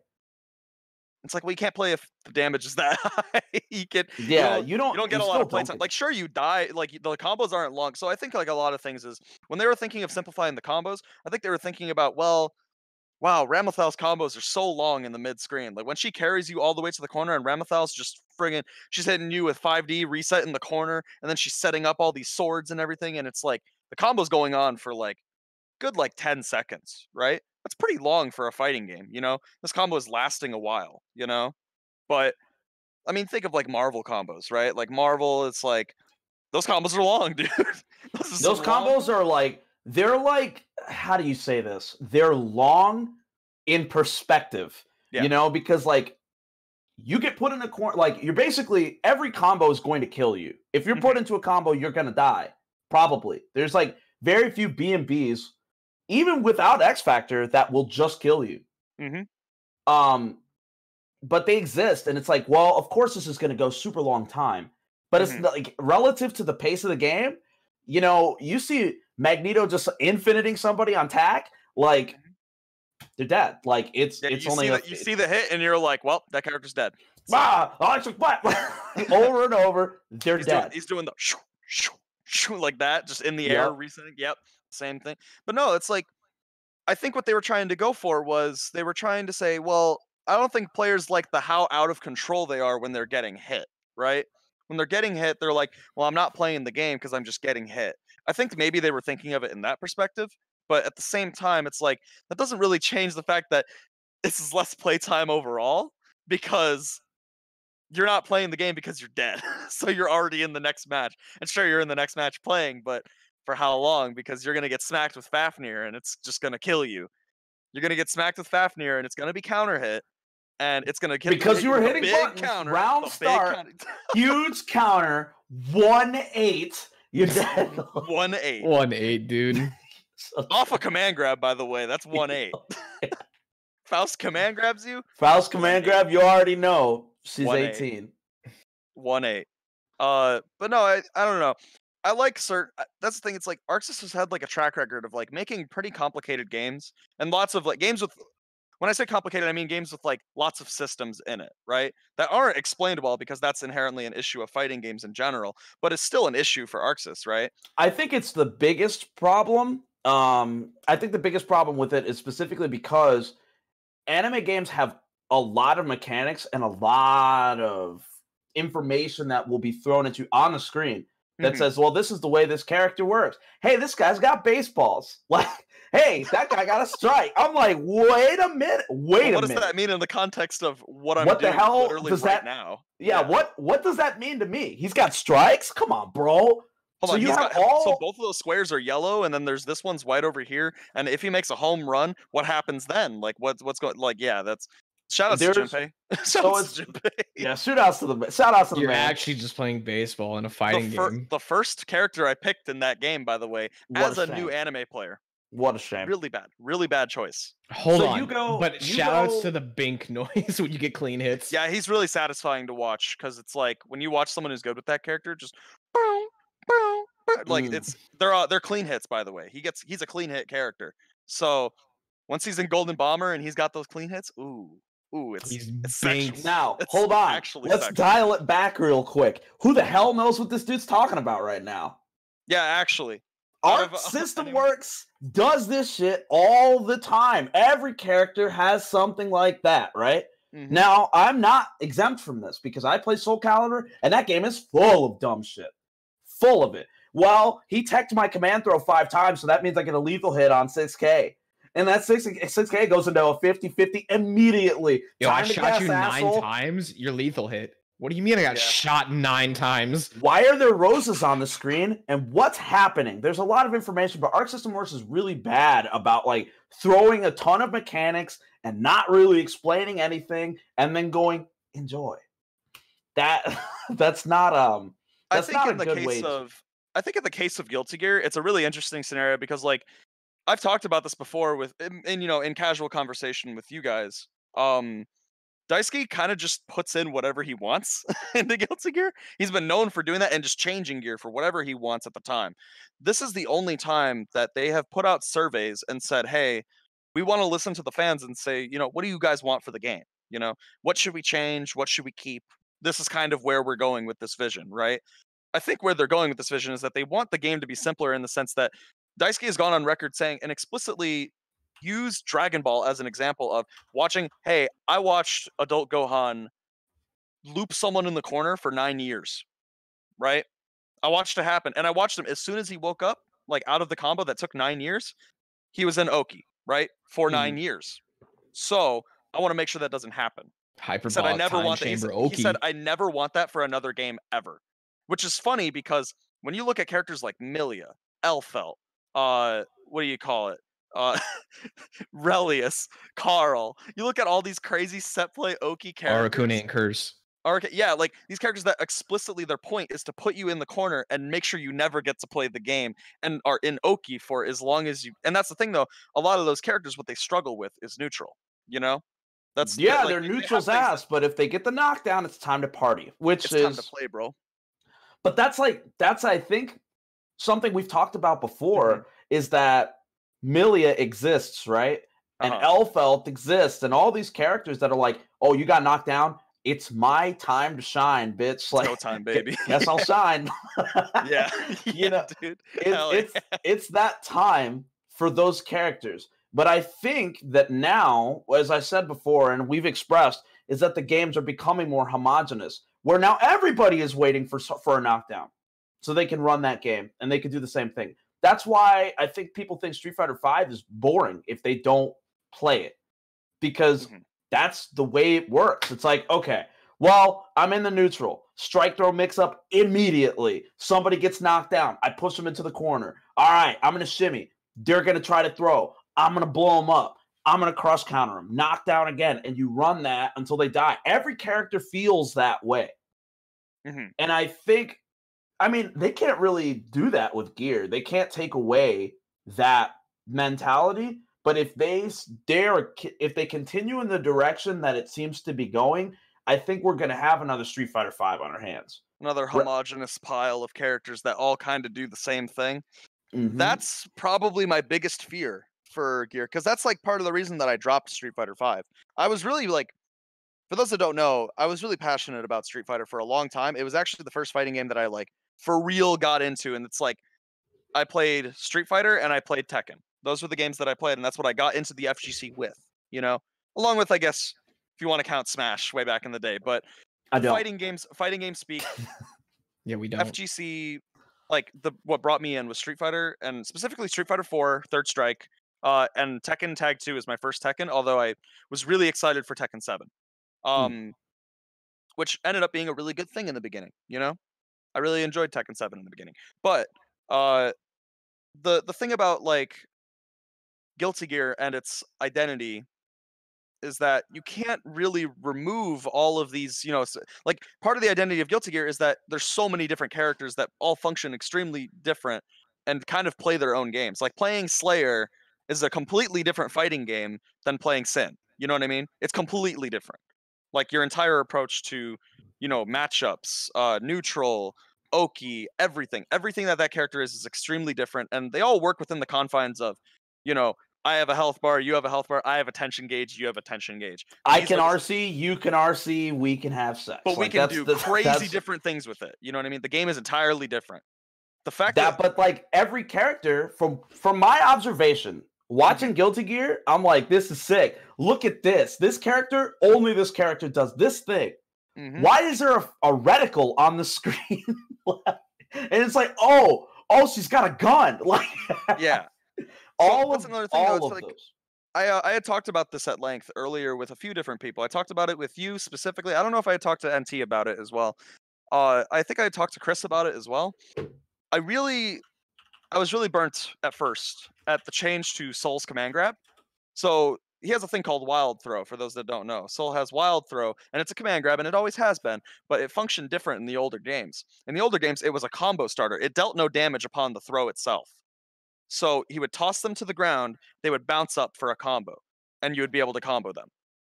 Now you get to style on them because you wild through them. Let's see what you can do with it.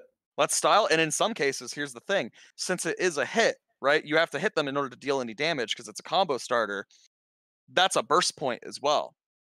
So now you get to style on someone because now you get to throw people's burst. That opportunity is on the table. So that's the thing, though. It's like it plays the 50-50 of, okay, well, they can burst now. Now they can burst my combo. Now that's something that's added to the mental stack that I have to think about, right?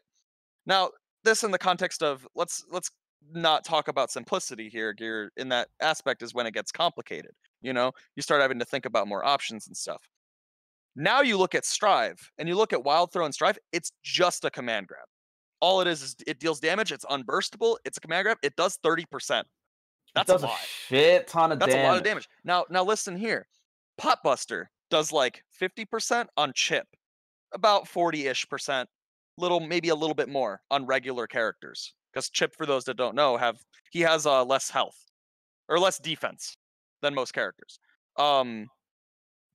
Functionality wise, Soul is looking like a better Potemkin. Because Soul is a lot better. I was thinking about that. I'm like, you give a character a command grab that does a little less damage because you don't want to have to make them do the 30-year combo. You just want them to just do the damage, run the Oki. Soul is inherently a better neutral character than Potemkin. Potemkin's neutral sucks. He's a grappler. What do you mean? How's he getting in? That's up for him to decide. It's going to take him a while. Maybe he gets there. Maybe he scoops you. If he scoops you, you die.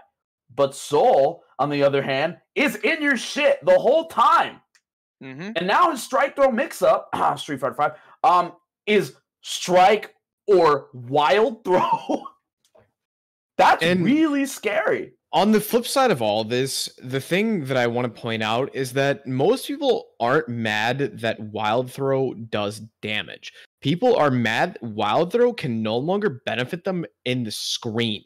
Before, if you were mid-screen and you wild through someone, you were taken to the corner. You were setting yourself to be advantageous, and you got a little bit of damage on top of it. Now, you just throw them to the ground, you get damage. You really don't benefit at all, aside from straight-up damage. And on top of that, a lot of people find the Wild Throw combo fun. You take away their fun. Let me talk about specifically because this is the thing that concerned me the most about the change to Wild Throw when I found out about it. I went straight to YouTube the moment I found out about this Wild Throw change where it's just a command grab. It's no longer a combo starter. It doesn't just bounce them to the ground and let you combo. What I immediately did when I found out this information is I went to YouTube and I looked up Wild Throw combo video. And that exists. There are people out there who have made full-on 4 to 5 minute combo videos just about one option that Soul has, And that's added to character diversity and being able to express yourself with the character. There's lots of people out there who are known specifically for their character because they're Marlon Pie does the crazy hard combos with Eno, right? He does the crazy hard stuff. Omido, he does the crazy difficult shit, but makes Johnny look really, really easy and obviously top tier, right? But that's the thing though. Those are players that are known for doing those specific things. And this brings me back to the Street Fighter V feeling of everyone is being able to, do Fafnir and do 60%, right? Off Fafnir starter. Or I don't know, everyone does Wild Throw and it does 30%, It detracts from the individuality that you get from playing these characters, which I think is one of the most interesting aspects of playing these games. Because when you look at people who play Seth in the chat, everyone talking about SFI.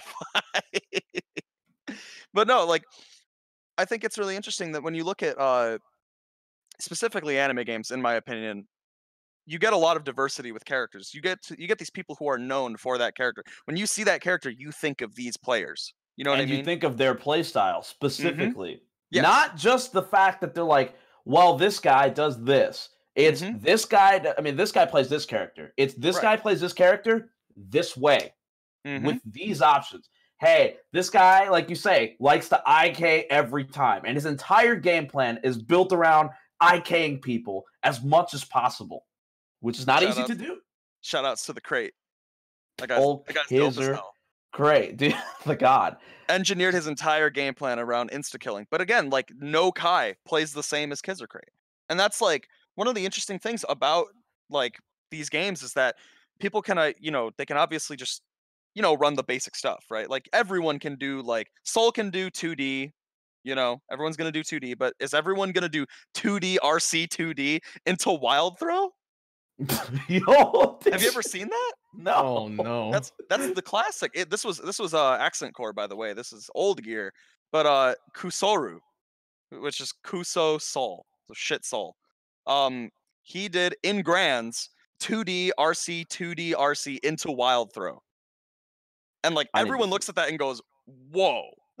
Like, who does that? What a nut. You know what I mean? And like, who just does if that? we're talking about Soul, my favorite kind of Soul player, at least in Xrd, is the ones that always try in DI. Dragon install, baby. Every single one. Like, I don't care. Yo, that's not in the game anymore. It's not, and I'm really They took it out. Like, what? They took it out. But Dragon install, I don't care if the Soul was dying. If he Dragon install, I'm like, yo, this is the greatest player ever. This guy's awesome. This is sick. This game is great. No, but that's the thing. That's like a funny story about Soul, actually. Every time I've ever seen a Soul mirror happen, if one does Dragon install and the other has to do it, they never back down. Never. I have never seen a set where two Souls are playing and one does Dragon install and the other one doesn't do it in response. It's like challenging your manhood. It's like it's serious. It's serious. It's yeah. like, That's like the Yu Yu Hakusho knife fight. Mm-hmm. You know, where he's got the knife in the dark tournament, and it's like, we're gonna stand on these blades. You can't back off. It'll cut your Achilles tendon, and we're just gonna punch each other in the face until one of us dies.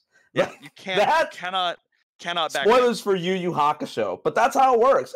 And that's like, there are those things that make those characters, those ways that bring out the best of what makes fighting games special and fun. Mm-hmm. And I feel like we're seeing less and less of that because they want to make things a little bit easier. Well, if we take out Dragon install, it's, you know, Soul's a little bit easier to deal with, but we'll give him Wild Throw and he'll do a lot of damage. It's like, what is your plan? You tell me. Arc System Works, justify this. I actually just thought of something really terrible for the viewer. I can no longer go AA with combos because combos are becoming less and less existent. No, because that has always been the hypest time. KOF 13 is the game that originally taught me that is hype because HD combos are hard and they last a while.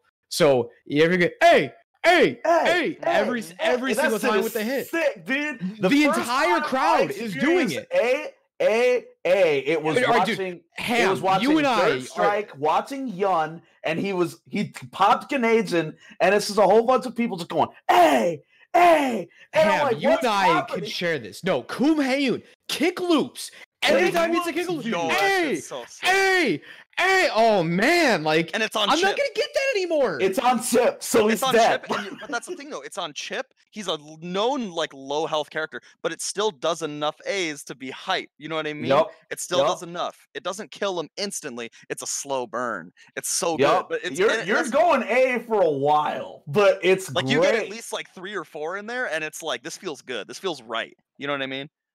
And that's the thing. It's like the first time I ever had that experience was like, I was new to the FGC and new to locals, but I was sitting there watching Hayun just absolutely like dog on this chip. I think it was if I recall, it was Cha-Cha-Cha and Samito. And Samito chip's like considerably like probably the best chip in Japan. And Cha-Cha-Cha's just out here looping. And I'm sitting here at locals watching this happen, and I'm like, dude, everyone's going. I didn't have to think about it. I just went, hey, exactly. Like, it's, you don't need to think about it. It's just the like first time everyone can join in.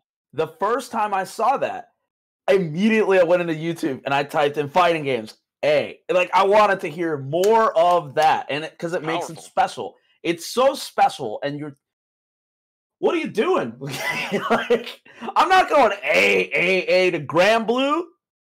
What am I? No one's ever gonna do AAing that. to Lancelot loops twice?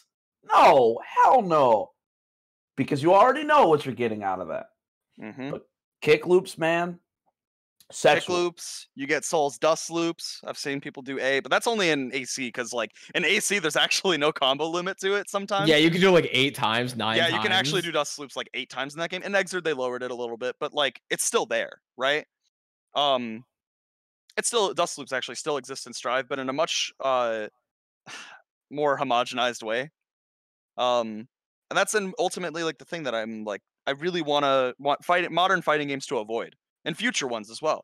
I think homogeneous outcomes and when I say homogeneous outcomes, specifically, sorry, Seth, I'm thinking about Street Fighter V V-Trigger comebacks. I'm thinking about that. That's a problem. You look at Urian, and he's got full VT, and you're like, he's looking for the one crouch medium kick. He's gonna do crouch medium kick mirror, like, or he's gonna do target combo. He's gonna do forward strong into forward fierce, and it's the overhead, and he's gonna mirror, and it's like, and then he's gonna charge up heavy kick, and you're gonna get hit because you were holding down back, and then after that, he's gonna do another combo, and you're dead.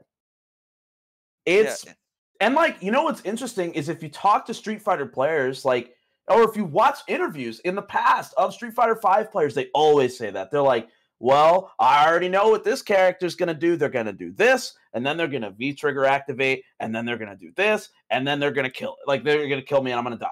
That's the way it feels for them as players, that they know that ultimately the result is about the same if you're a good character. Even look at St. Cola. He's a commentator. That man can call the pocket on almost any single round. He'll say, this character is going to finish this round in this way. And they'll do it. He just recently did it with Mike Ross. Mike Ross said, St. Cola, how is this round going to end? Crouch medium kick into super. 20 seconds later, it happened. Yo, that was tight, though. But here's the problem. It wasn't the moment that was tight. It was St. Cola calling it because he knows. Because we already know. We know. I bet. How's that interesting to me? I've actually had that interaction with you guys specifically. I think we were watching Evo last year, and we were watching Under Night, and I went, "Watch this Hyde he's gonna CS and he's gonna DP. It's just gonna happen. You know it's gonna happen." And guess what he did? 4 seconds later, I saw the resources. And I was like, I know exactly what this guy's going to do. And that's part of the reason that I'm not really a huge fan of Under Night, because I feel like there's a lot of homogenous outcomes. You know, it's all going to end up being kind of the same thing. Someone's going to CS an overhead, and someone's going to, like, DP CS or something. Like, it's going to happen, right? And it's kind of boring to watch. Like, I think the uncertainty is, like, really interesting when it comes to spectator view, and also in game as well. When you look at, like, Exerd, you look at Danger Time. You see Danger Time and you're like, this is amazing. Yeah, like, as a spectator, it's amazing. As a player, that's a character specific thing. Because Chip doesn't like Danger Time, but man, does Slayer like Danger Time. You ever tight. You ever just pile bunker a Chip in Danger Time? And it just, yeah, dude. For those that are uninitiated, you ever just take 70% off his life with one pile bunker? For those uninitiated, please watch. I believe it's Munchie Jr. versus Bears, I want to say. He got one stand heavy on Chip when he was airborne in Danger Time, and he killed him off of one. He TOD'd him. It was amazing. That sounds great. Send me the link, bro. I will. It's amazing. It's the moment. But that's the thing. It's like, I think the added uncertainty, it makes it really interesting to watch from a spectator view, and it also makes it really interesting because you feel more engaged in the game when you're playing it too. It makes you want to think about it more and makes you want to, you know, enjoy it more. I know we strayed pretty far from the conversation of simplicity in fighting games, but I feel ultimately simplicity, it can be brought back around because a lot of these changes, you know, to removing a lot of these things in the name of simplicity is ruining the things that we enjoy the most about these fighting games. Yeah, and, like, I think that, like, you know, something like V-Trigger, for example. Sorry, Seth, you gotta hold that. That's the unconventional volatility. That's like, I mean, that's like what do you call it? It's like forced volatility, where they go, okay, well, this mechanic exists, so of course they're gonna do this, and now they're scared. Like, I was at CEO last year after doing commentary for my first time at a major. It was sick. I was at CEO and I was listening to Logan talking to Problem X as they were discussing Street Fighter V. And as they were talking about it, this man is the Evo champion at the time. Or maybe it was 1 year off. Regardless, Evo champion. And he's talking to Logan, and he sounds so pissed. He's like, Street Fighter V is it's so volatile. It's so volatile. Every time I get touched one time, V-trigger activation, and I die. Street Fighter V is not a good game. When you look at Mortal Kombat, and he's got the thick accent. I'm going to move past it, but, he goes, well, Mortal Kombat's better because the best player always wins. But people say that game is boring. They think that game is boring because people don't want cheap stuff in that game, so they simplify that too. So ultimately, who's winning here? When you strip all of those things away, who is actually the winner? Because the guy that just won damn Evo that year or the previous year hates it. He hates it. He doesn't like it. He was so upset. 801 Strider was standing there like this, looking swole as hell, and he's like, yeah, man, you're right. You're right. I'm just like, are you going to tell him he's wrong? He's the best. He knows the game. And he goes, this game is volatile, but not in a way that I enjoy. And I was like, dude, that sucks. It sucks really bad that's the way that is. And I was like, that could never happen with other games. It already did, though. It already did. I didn't have the insight. I wasn't woke yet, bro. It wasn't there. FGC woke.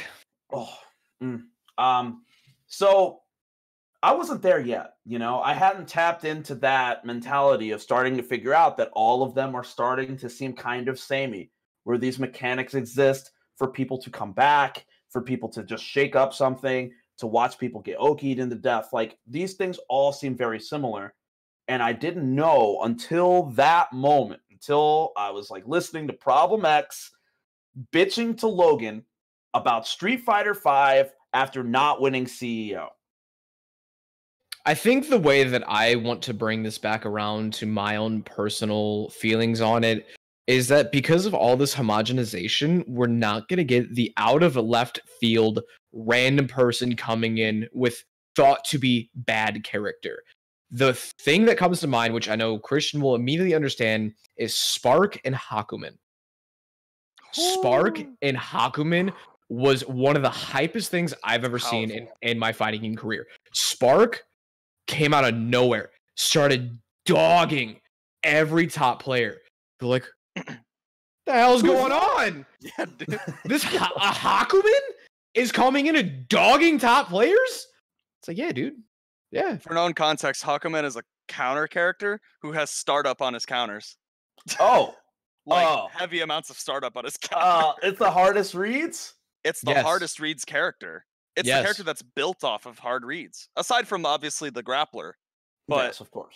But the closest you're going to get to, I'm just going to make the hardest reads and capitalize off of it. That character is really hard to play. And considerably, weak in that aspect. Also, his movement is bad. His movement is bad as well. But, yeah. Oh, the IK is a counter? Oh, no. Yeah, his Astral's a counter. Yes, it's a counter. Oh, no! Isn't it also a charge counter? Yes, it's a charge motion, too. It's a flash kick. This sounds terrible. That sounds great. Counter. It's amazing when someone does it, though. You know what I mean? It's one of those things where it's now that everything's kind of homogenized, where I can see the aspect of in simplicity when people say oh wow, everyone's DP is 2 buttons, right? That kind of sucks because sometimes maybe that hard read is harder to do in certain aspects. You know what I mean?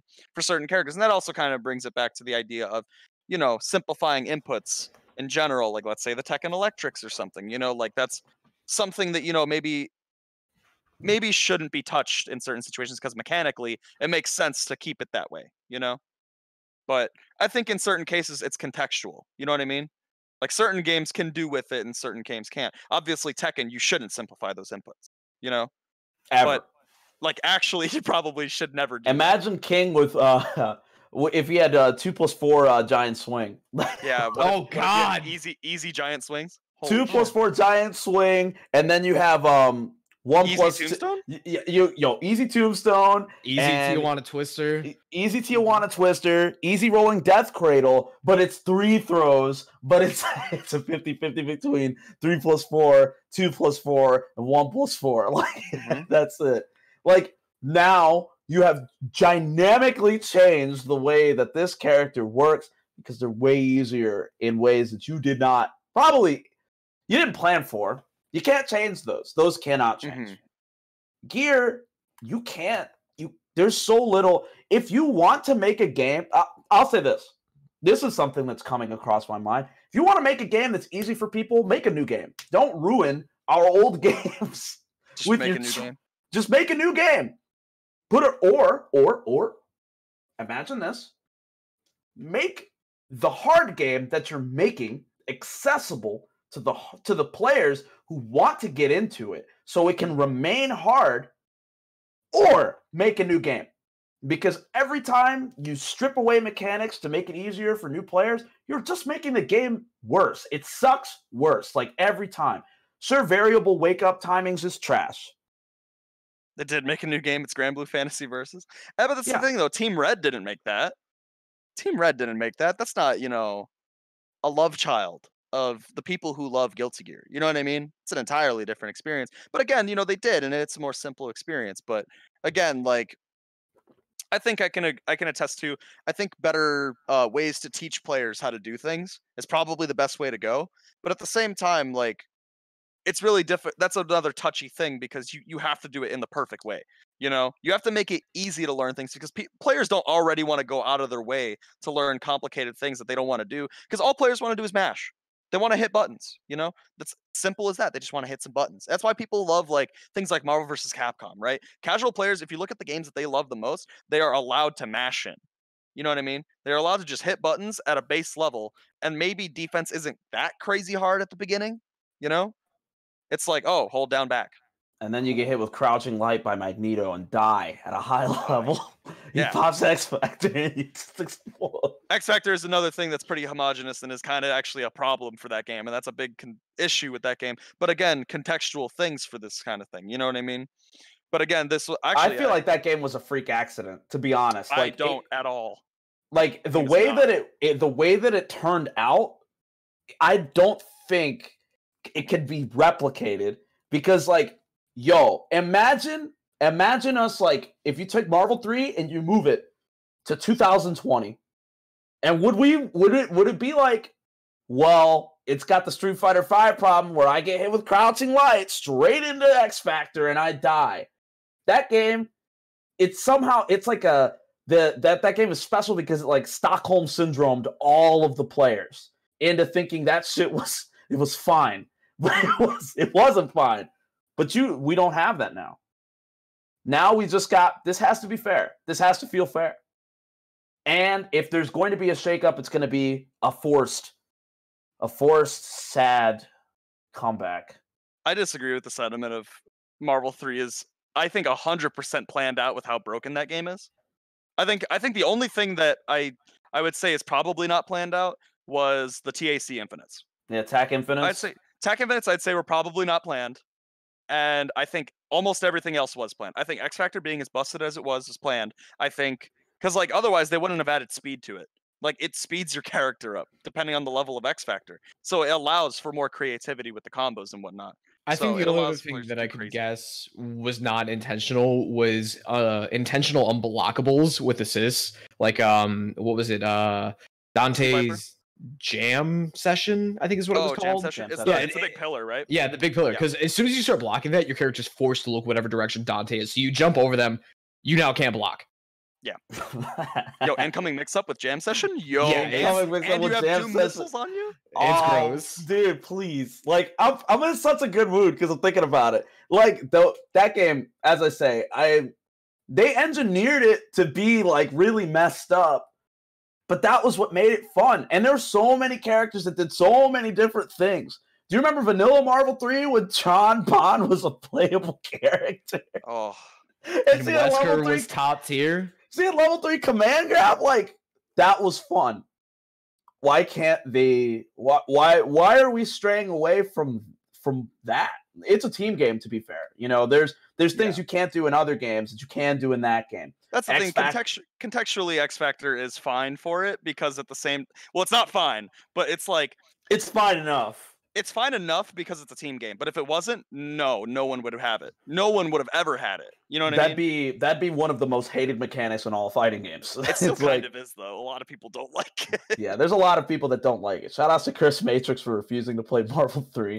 And then playing Marvel 3 at a wedding and then lying about it on a podcast with photo evidence. See, there's photo evidence. That's the thing, though. When PR Rog level 3'd Viscant with Tron at EVO 2011, that's what got me into MVC3.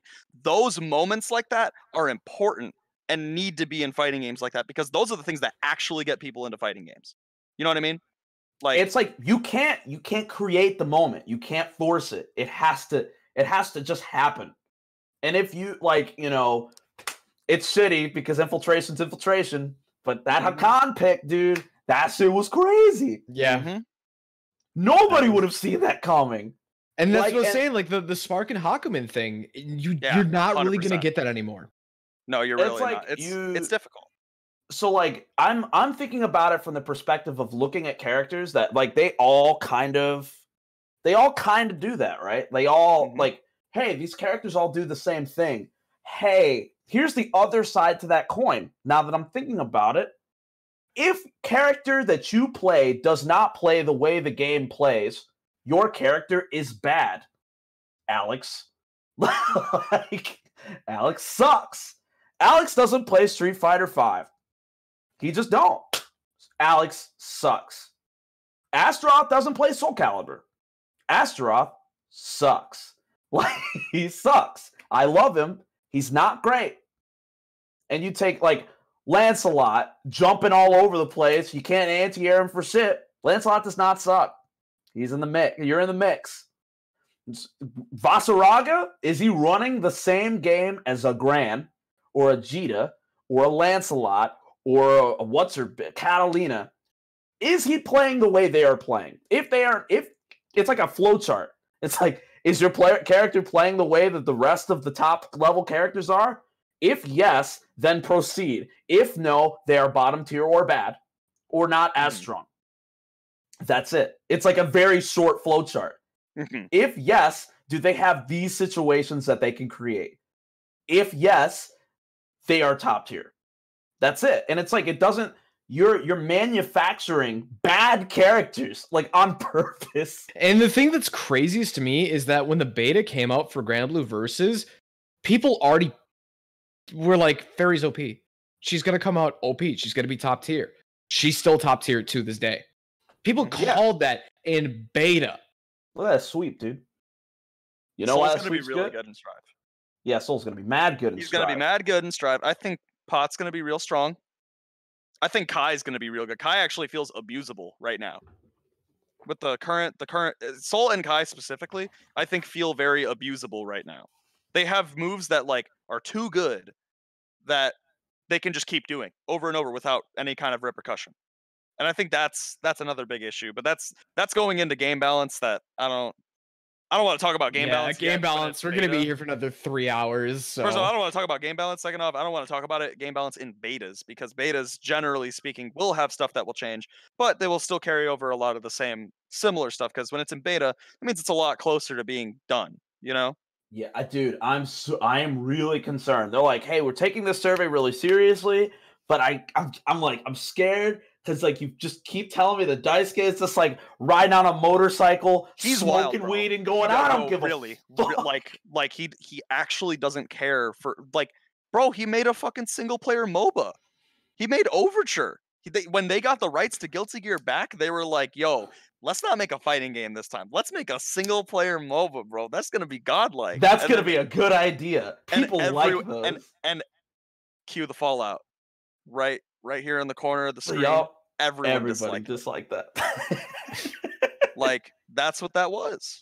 Like, and like that's the thing though. It's like Guilty Gear as a series is not new to big change. You know. Now this is in the context of a fighting game now, though. You know what I mean? This is the first like really, really big change that Guilty Gear has ever had in terms of a fighting game, aside from I guess Isuka. But we don't really talk about that because people don't like it. You know what I mean? Because here's what they did. They took the framework of Guilty Gear XX, the one that everyone fell in love with originally, and they changed it drastically. And Exerd was actually a return to form. It came after Overture, and it was like, all right, we're going to make this a lot more like Accent Core, the one that everyone loves, It's very close to that. It's not necessary. I mean, there are major differences. There's no FRCs. The RC system is almost entirely different. But the general feel of the game still feels a lot like AC and what you love about Guilty Gear. Strive feels much more different in that aspect, where it's like, I'm still having fun with a lot of the stuff, but contextually, it could be a different game entirely, It doesn't hold the same feeling that I've been feeling about Gear, unless you have 50 meter with RC. Everything else about it feels way different, And I mean, Guilty Gear, traditionally speaking, is also a very high damage game, but it's off of very contextual scenarios of counter hits and positioning and strong movement, strong defense, right? There's a lot of contextual, very specific things about it that make it really interesting. When all that kind of gets tossed out, its identity is lost. You know what I mean? The identity is probably the biggest scare right here with the current Strive climate, is that, to me, it's missing a lot of the stuff that I really enjoy, and a lot of people feel this way as well. A lot of old heads feel very, lost in this game. They're like, not a huge fan of it because what I want out of it is Guilty Gear. It's not really what they're getting. But a lot of this is in the name of simplicity, which is I don't like it. And I think that, something that is to take note of, this is like just open your mind real quick, prepare yourself. They are removing defensive mechanics from fighting games at an incredible rate, and no one's saying anything about it, dude. And the games that's what's making it homogenous as well. Because now it is the same game. What is my options here? Invincible uppercut. No, you rush them down because they don't have uppercuts. They don't have defense. They don't have uppercuts anymore. You took them. You knock them down. You rush them down. You knock them down again. You keep rushing them down. So you push them to the corner till they die. That's it. Yeah, it's like, of course you're going to run that game because defensive options have been taken away from you. You can't protect yourself anymore. You can't make defense cool anymore. Blitz isn't in the game anymore, which, by the way, Blitz is a read. It's a read defensive mechanic. And high Blitz covers 2 options, low Blitz covers 1. But most of the time, your opponent's going to be going for lows. They want to open you up. But that's that they go in with something. That's the thing. It's like reads that will, eventually make the game to a point where it's like, oh, that person made that read because he just felt it or knew that they were going to do that. And that was hype. But now that defensive option is gone from the game, it makes it, that much less interesting because that aspect is out entirely. Yeah, and it's like, remember, NT, do you remember the Soul Calibur patch about 4 months after the game came out? Where they nerfed GI? They nerfed GI. They're like, we just want you to get hit more, for free. And then everybody became Mina players. Like everyone was a gorilla. They're flying all over the screen, pogoing on you and shit. And you're like, what do I do to protect myself here? If I GI enough, I'll get full comboed and die. The worst part about that patch, you were punished for using GI. Yeah, if you successfully GI'd, you didn't get the guard meter back. So then if you were GIing successfully, you get guard crossed and you die. So who is that for? But they took that mechanic out, and it was potentially to increase the pace of the game. I think that's what they want. They want fighting games to be quick. They want that fucking dopamine, dude. They don't want that slow burn where they earn it. They want it to, well, you still earn it, regardless. You still earn it. It's still earned.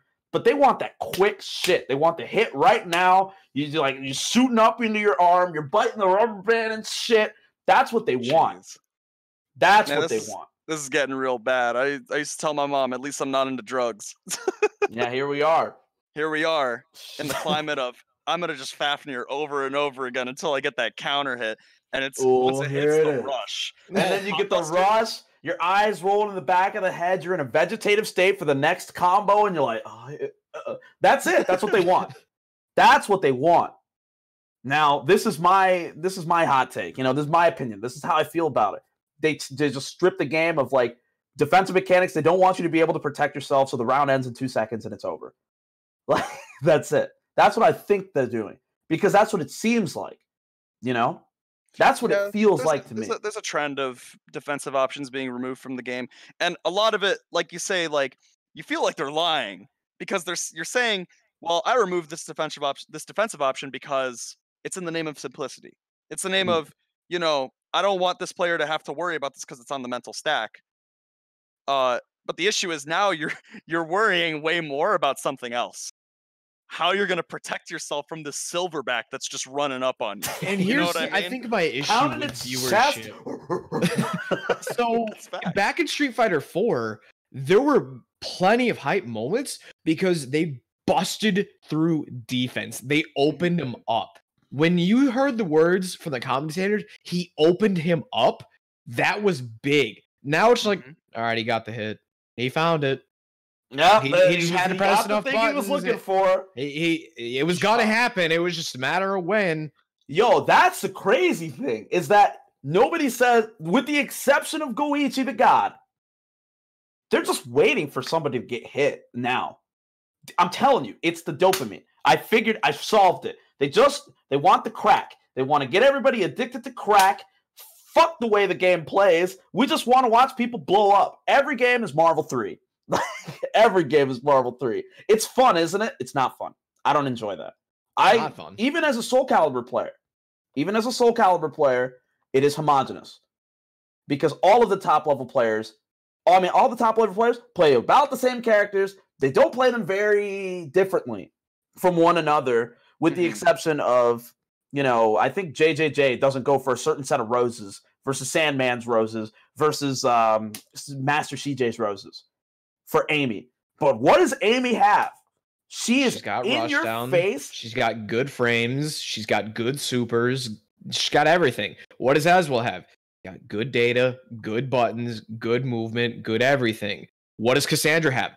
Good buttons, good rushdown, good in your face. Like any character you see that's top tier is all top tier for the same reasons. Christian, I think that's what you were saying. Thing. And it's like, what are they doing on Oki? You know, like they all do the same thing. It's like they all run that same game. They all have very strong Oki. See, it's interesting that you say that, because it's like when I think of games that like have extremely strong characters and extremely like unbalanced, like crazy, just that is stupid, this character shouldn't have this, I think of games like Gear. Because you think of like Alpha. You think of fucking, I don't know, even Venom has gross stuff, you know? Venom has some really nasty stuff in Exert. There's like Johnny, he's got like practical unblockables in the corner. It's like you're dead. You know, as far as you're dead. That's it. I guess I'll shine. I think I guess I'll shine. But I think here's the thing: is that I don't disagree with that.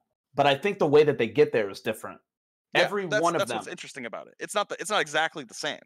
It's not the same. Whereas every, like, you know, Soul Calibur hard knockdown, you're running the game. You already know what it is. Hey, they're gonna duck on wake up. I'm probably gonna 3B them. Full combo, knockdown, do it again. Mm-hmm. It's the same thing over and over. And we know that as Soul Calibur players. And the only way out that we have is reversal edge of GI.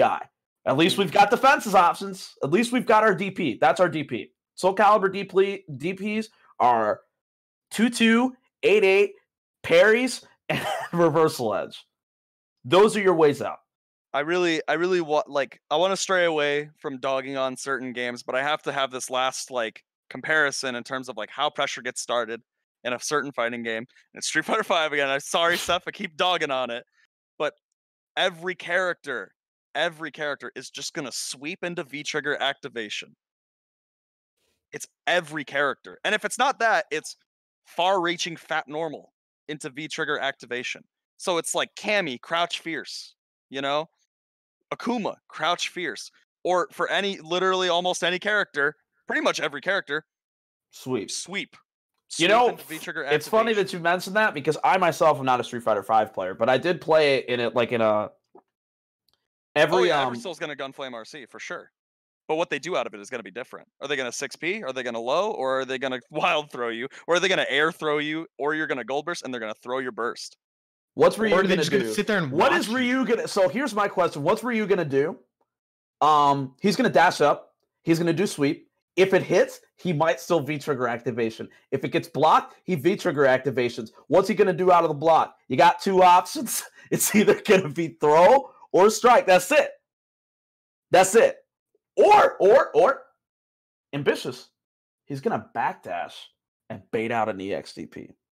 Oh, no, I'm not saying that's not still mix. My problem is the, like, flowchart of options is much smaller. It's much more homogenous because every character does that. Yeah, everybody does that. Everybody does that. And if like, they don't Mike do that, Yaru sat me down and went, "You're playing Ryu in this tournament. How do you go?" I mean, he's like, "You're playing Ryu, right?" And I was like, "Yeah." And he's like, "Okay, so what you're gonna do is you're gonna throw fireballs. You're gonna uppercut him when he jumps in because that's fundamentals." And I was like, "Yeah." And he goes, "All right. The second you get V-triggered, you're gonna dash up, sweep, uppercut, sweep into V-trigger activation." And like, I can tell you right now that it's not just Street Fighter. Go look at Street Fighter 4. Look how what is not Cammy? DeCapri. Look how DeCapri plays. Look how Evil Ryu plays. Look how Relento plays. Look how Cammy plays. Look how Elena plays. None of them do anything similar to each other. And I'll throw in Gen for fun. Look how Gen plays. 6 characters. None of them play anywhere close to each other. Not even in the slightest. Have you ever seen in your life, have you watched anybody play DeCapri and then do that whoom, whoom, whoom, where she's like teleporting in front? Which side? Same side, left side, right side? Like, it's one move, and it's the mix. And she can do that. She's got hands. Like, she's a diverse character, but ultimately she's just going for mixing the shit out of you. She's Cammy, so she's class. I think my biggest issue here is, like, it's less of, like, the options being really, really good and, like, you know, being, like, really strong. Like, that's not my issue here. It's, like, the idea that every character is doing this the same way. It's, like, the method of doing it is homogenous. You know what I mean?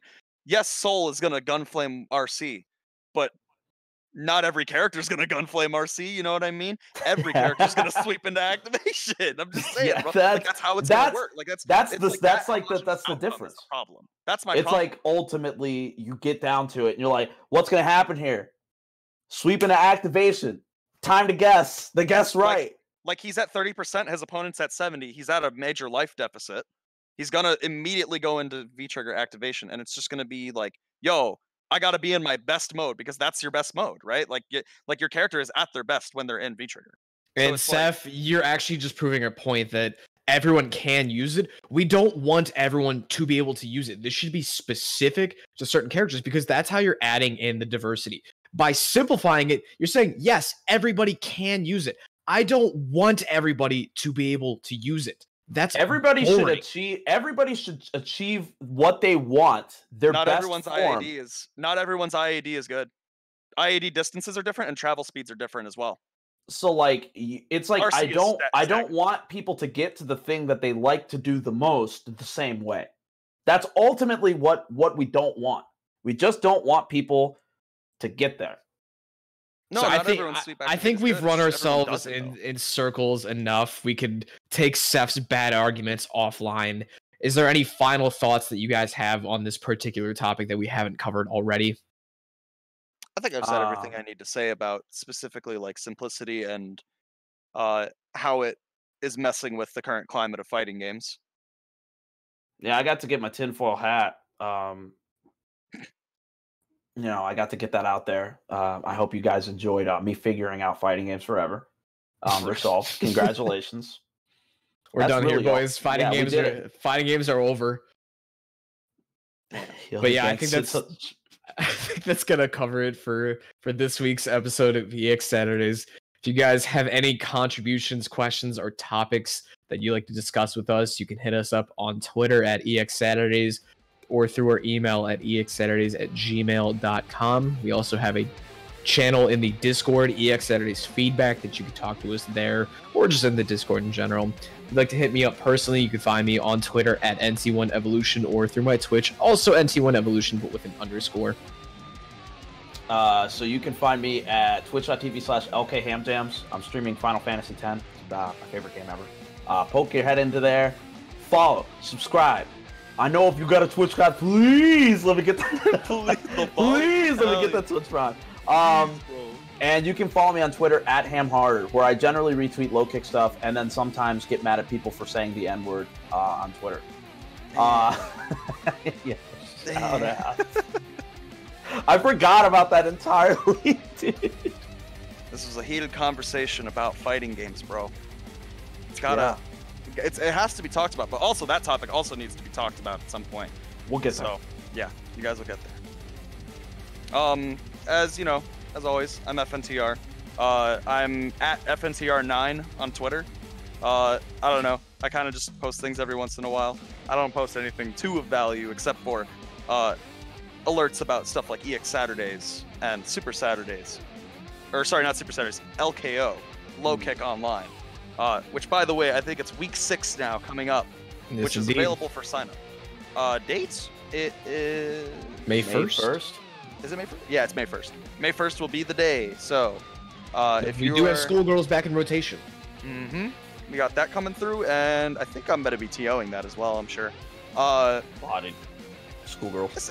Dude, schoolgirls is sweet. It's really easy to. He said schoolgirls. He didn't say schoolgirls.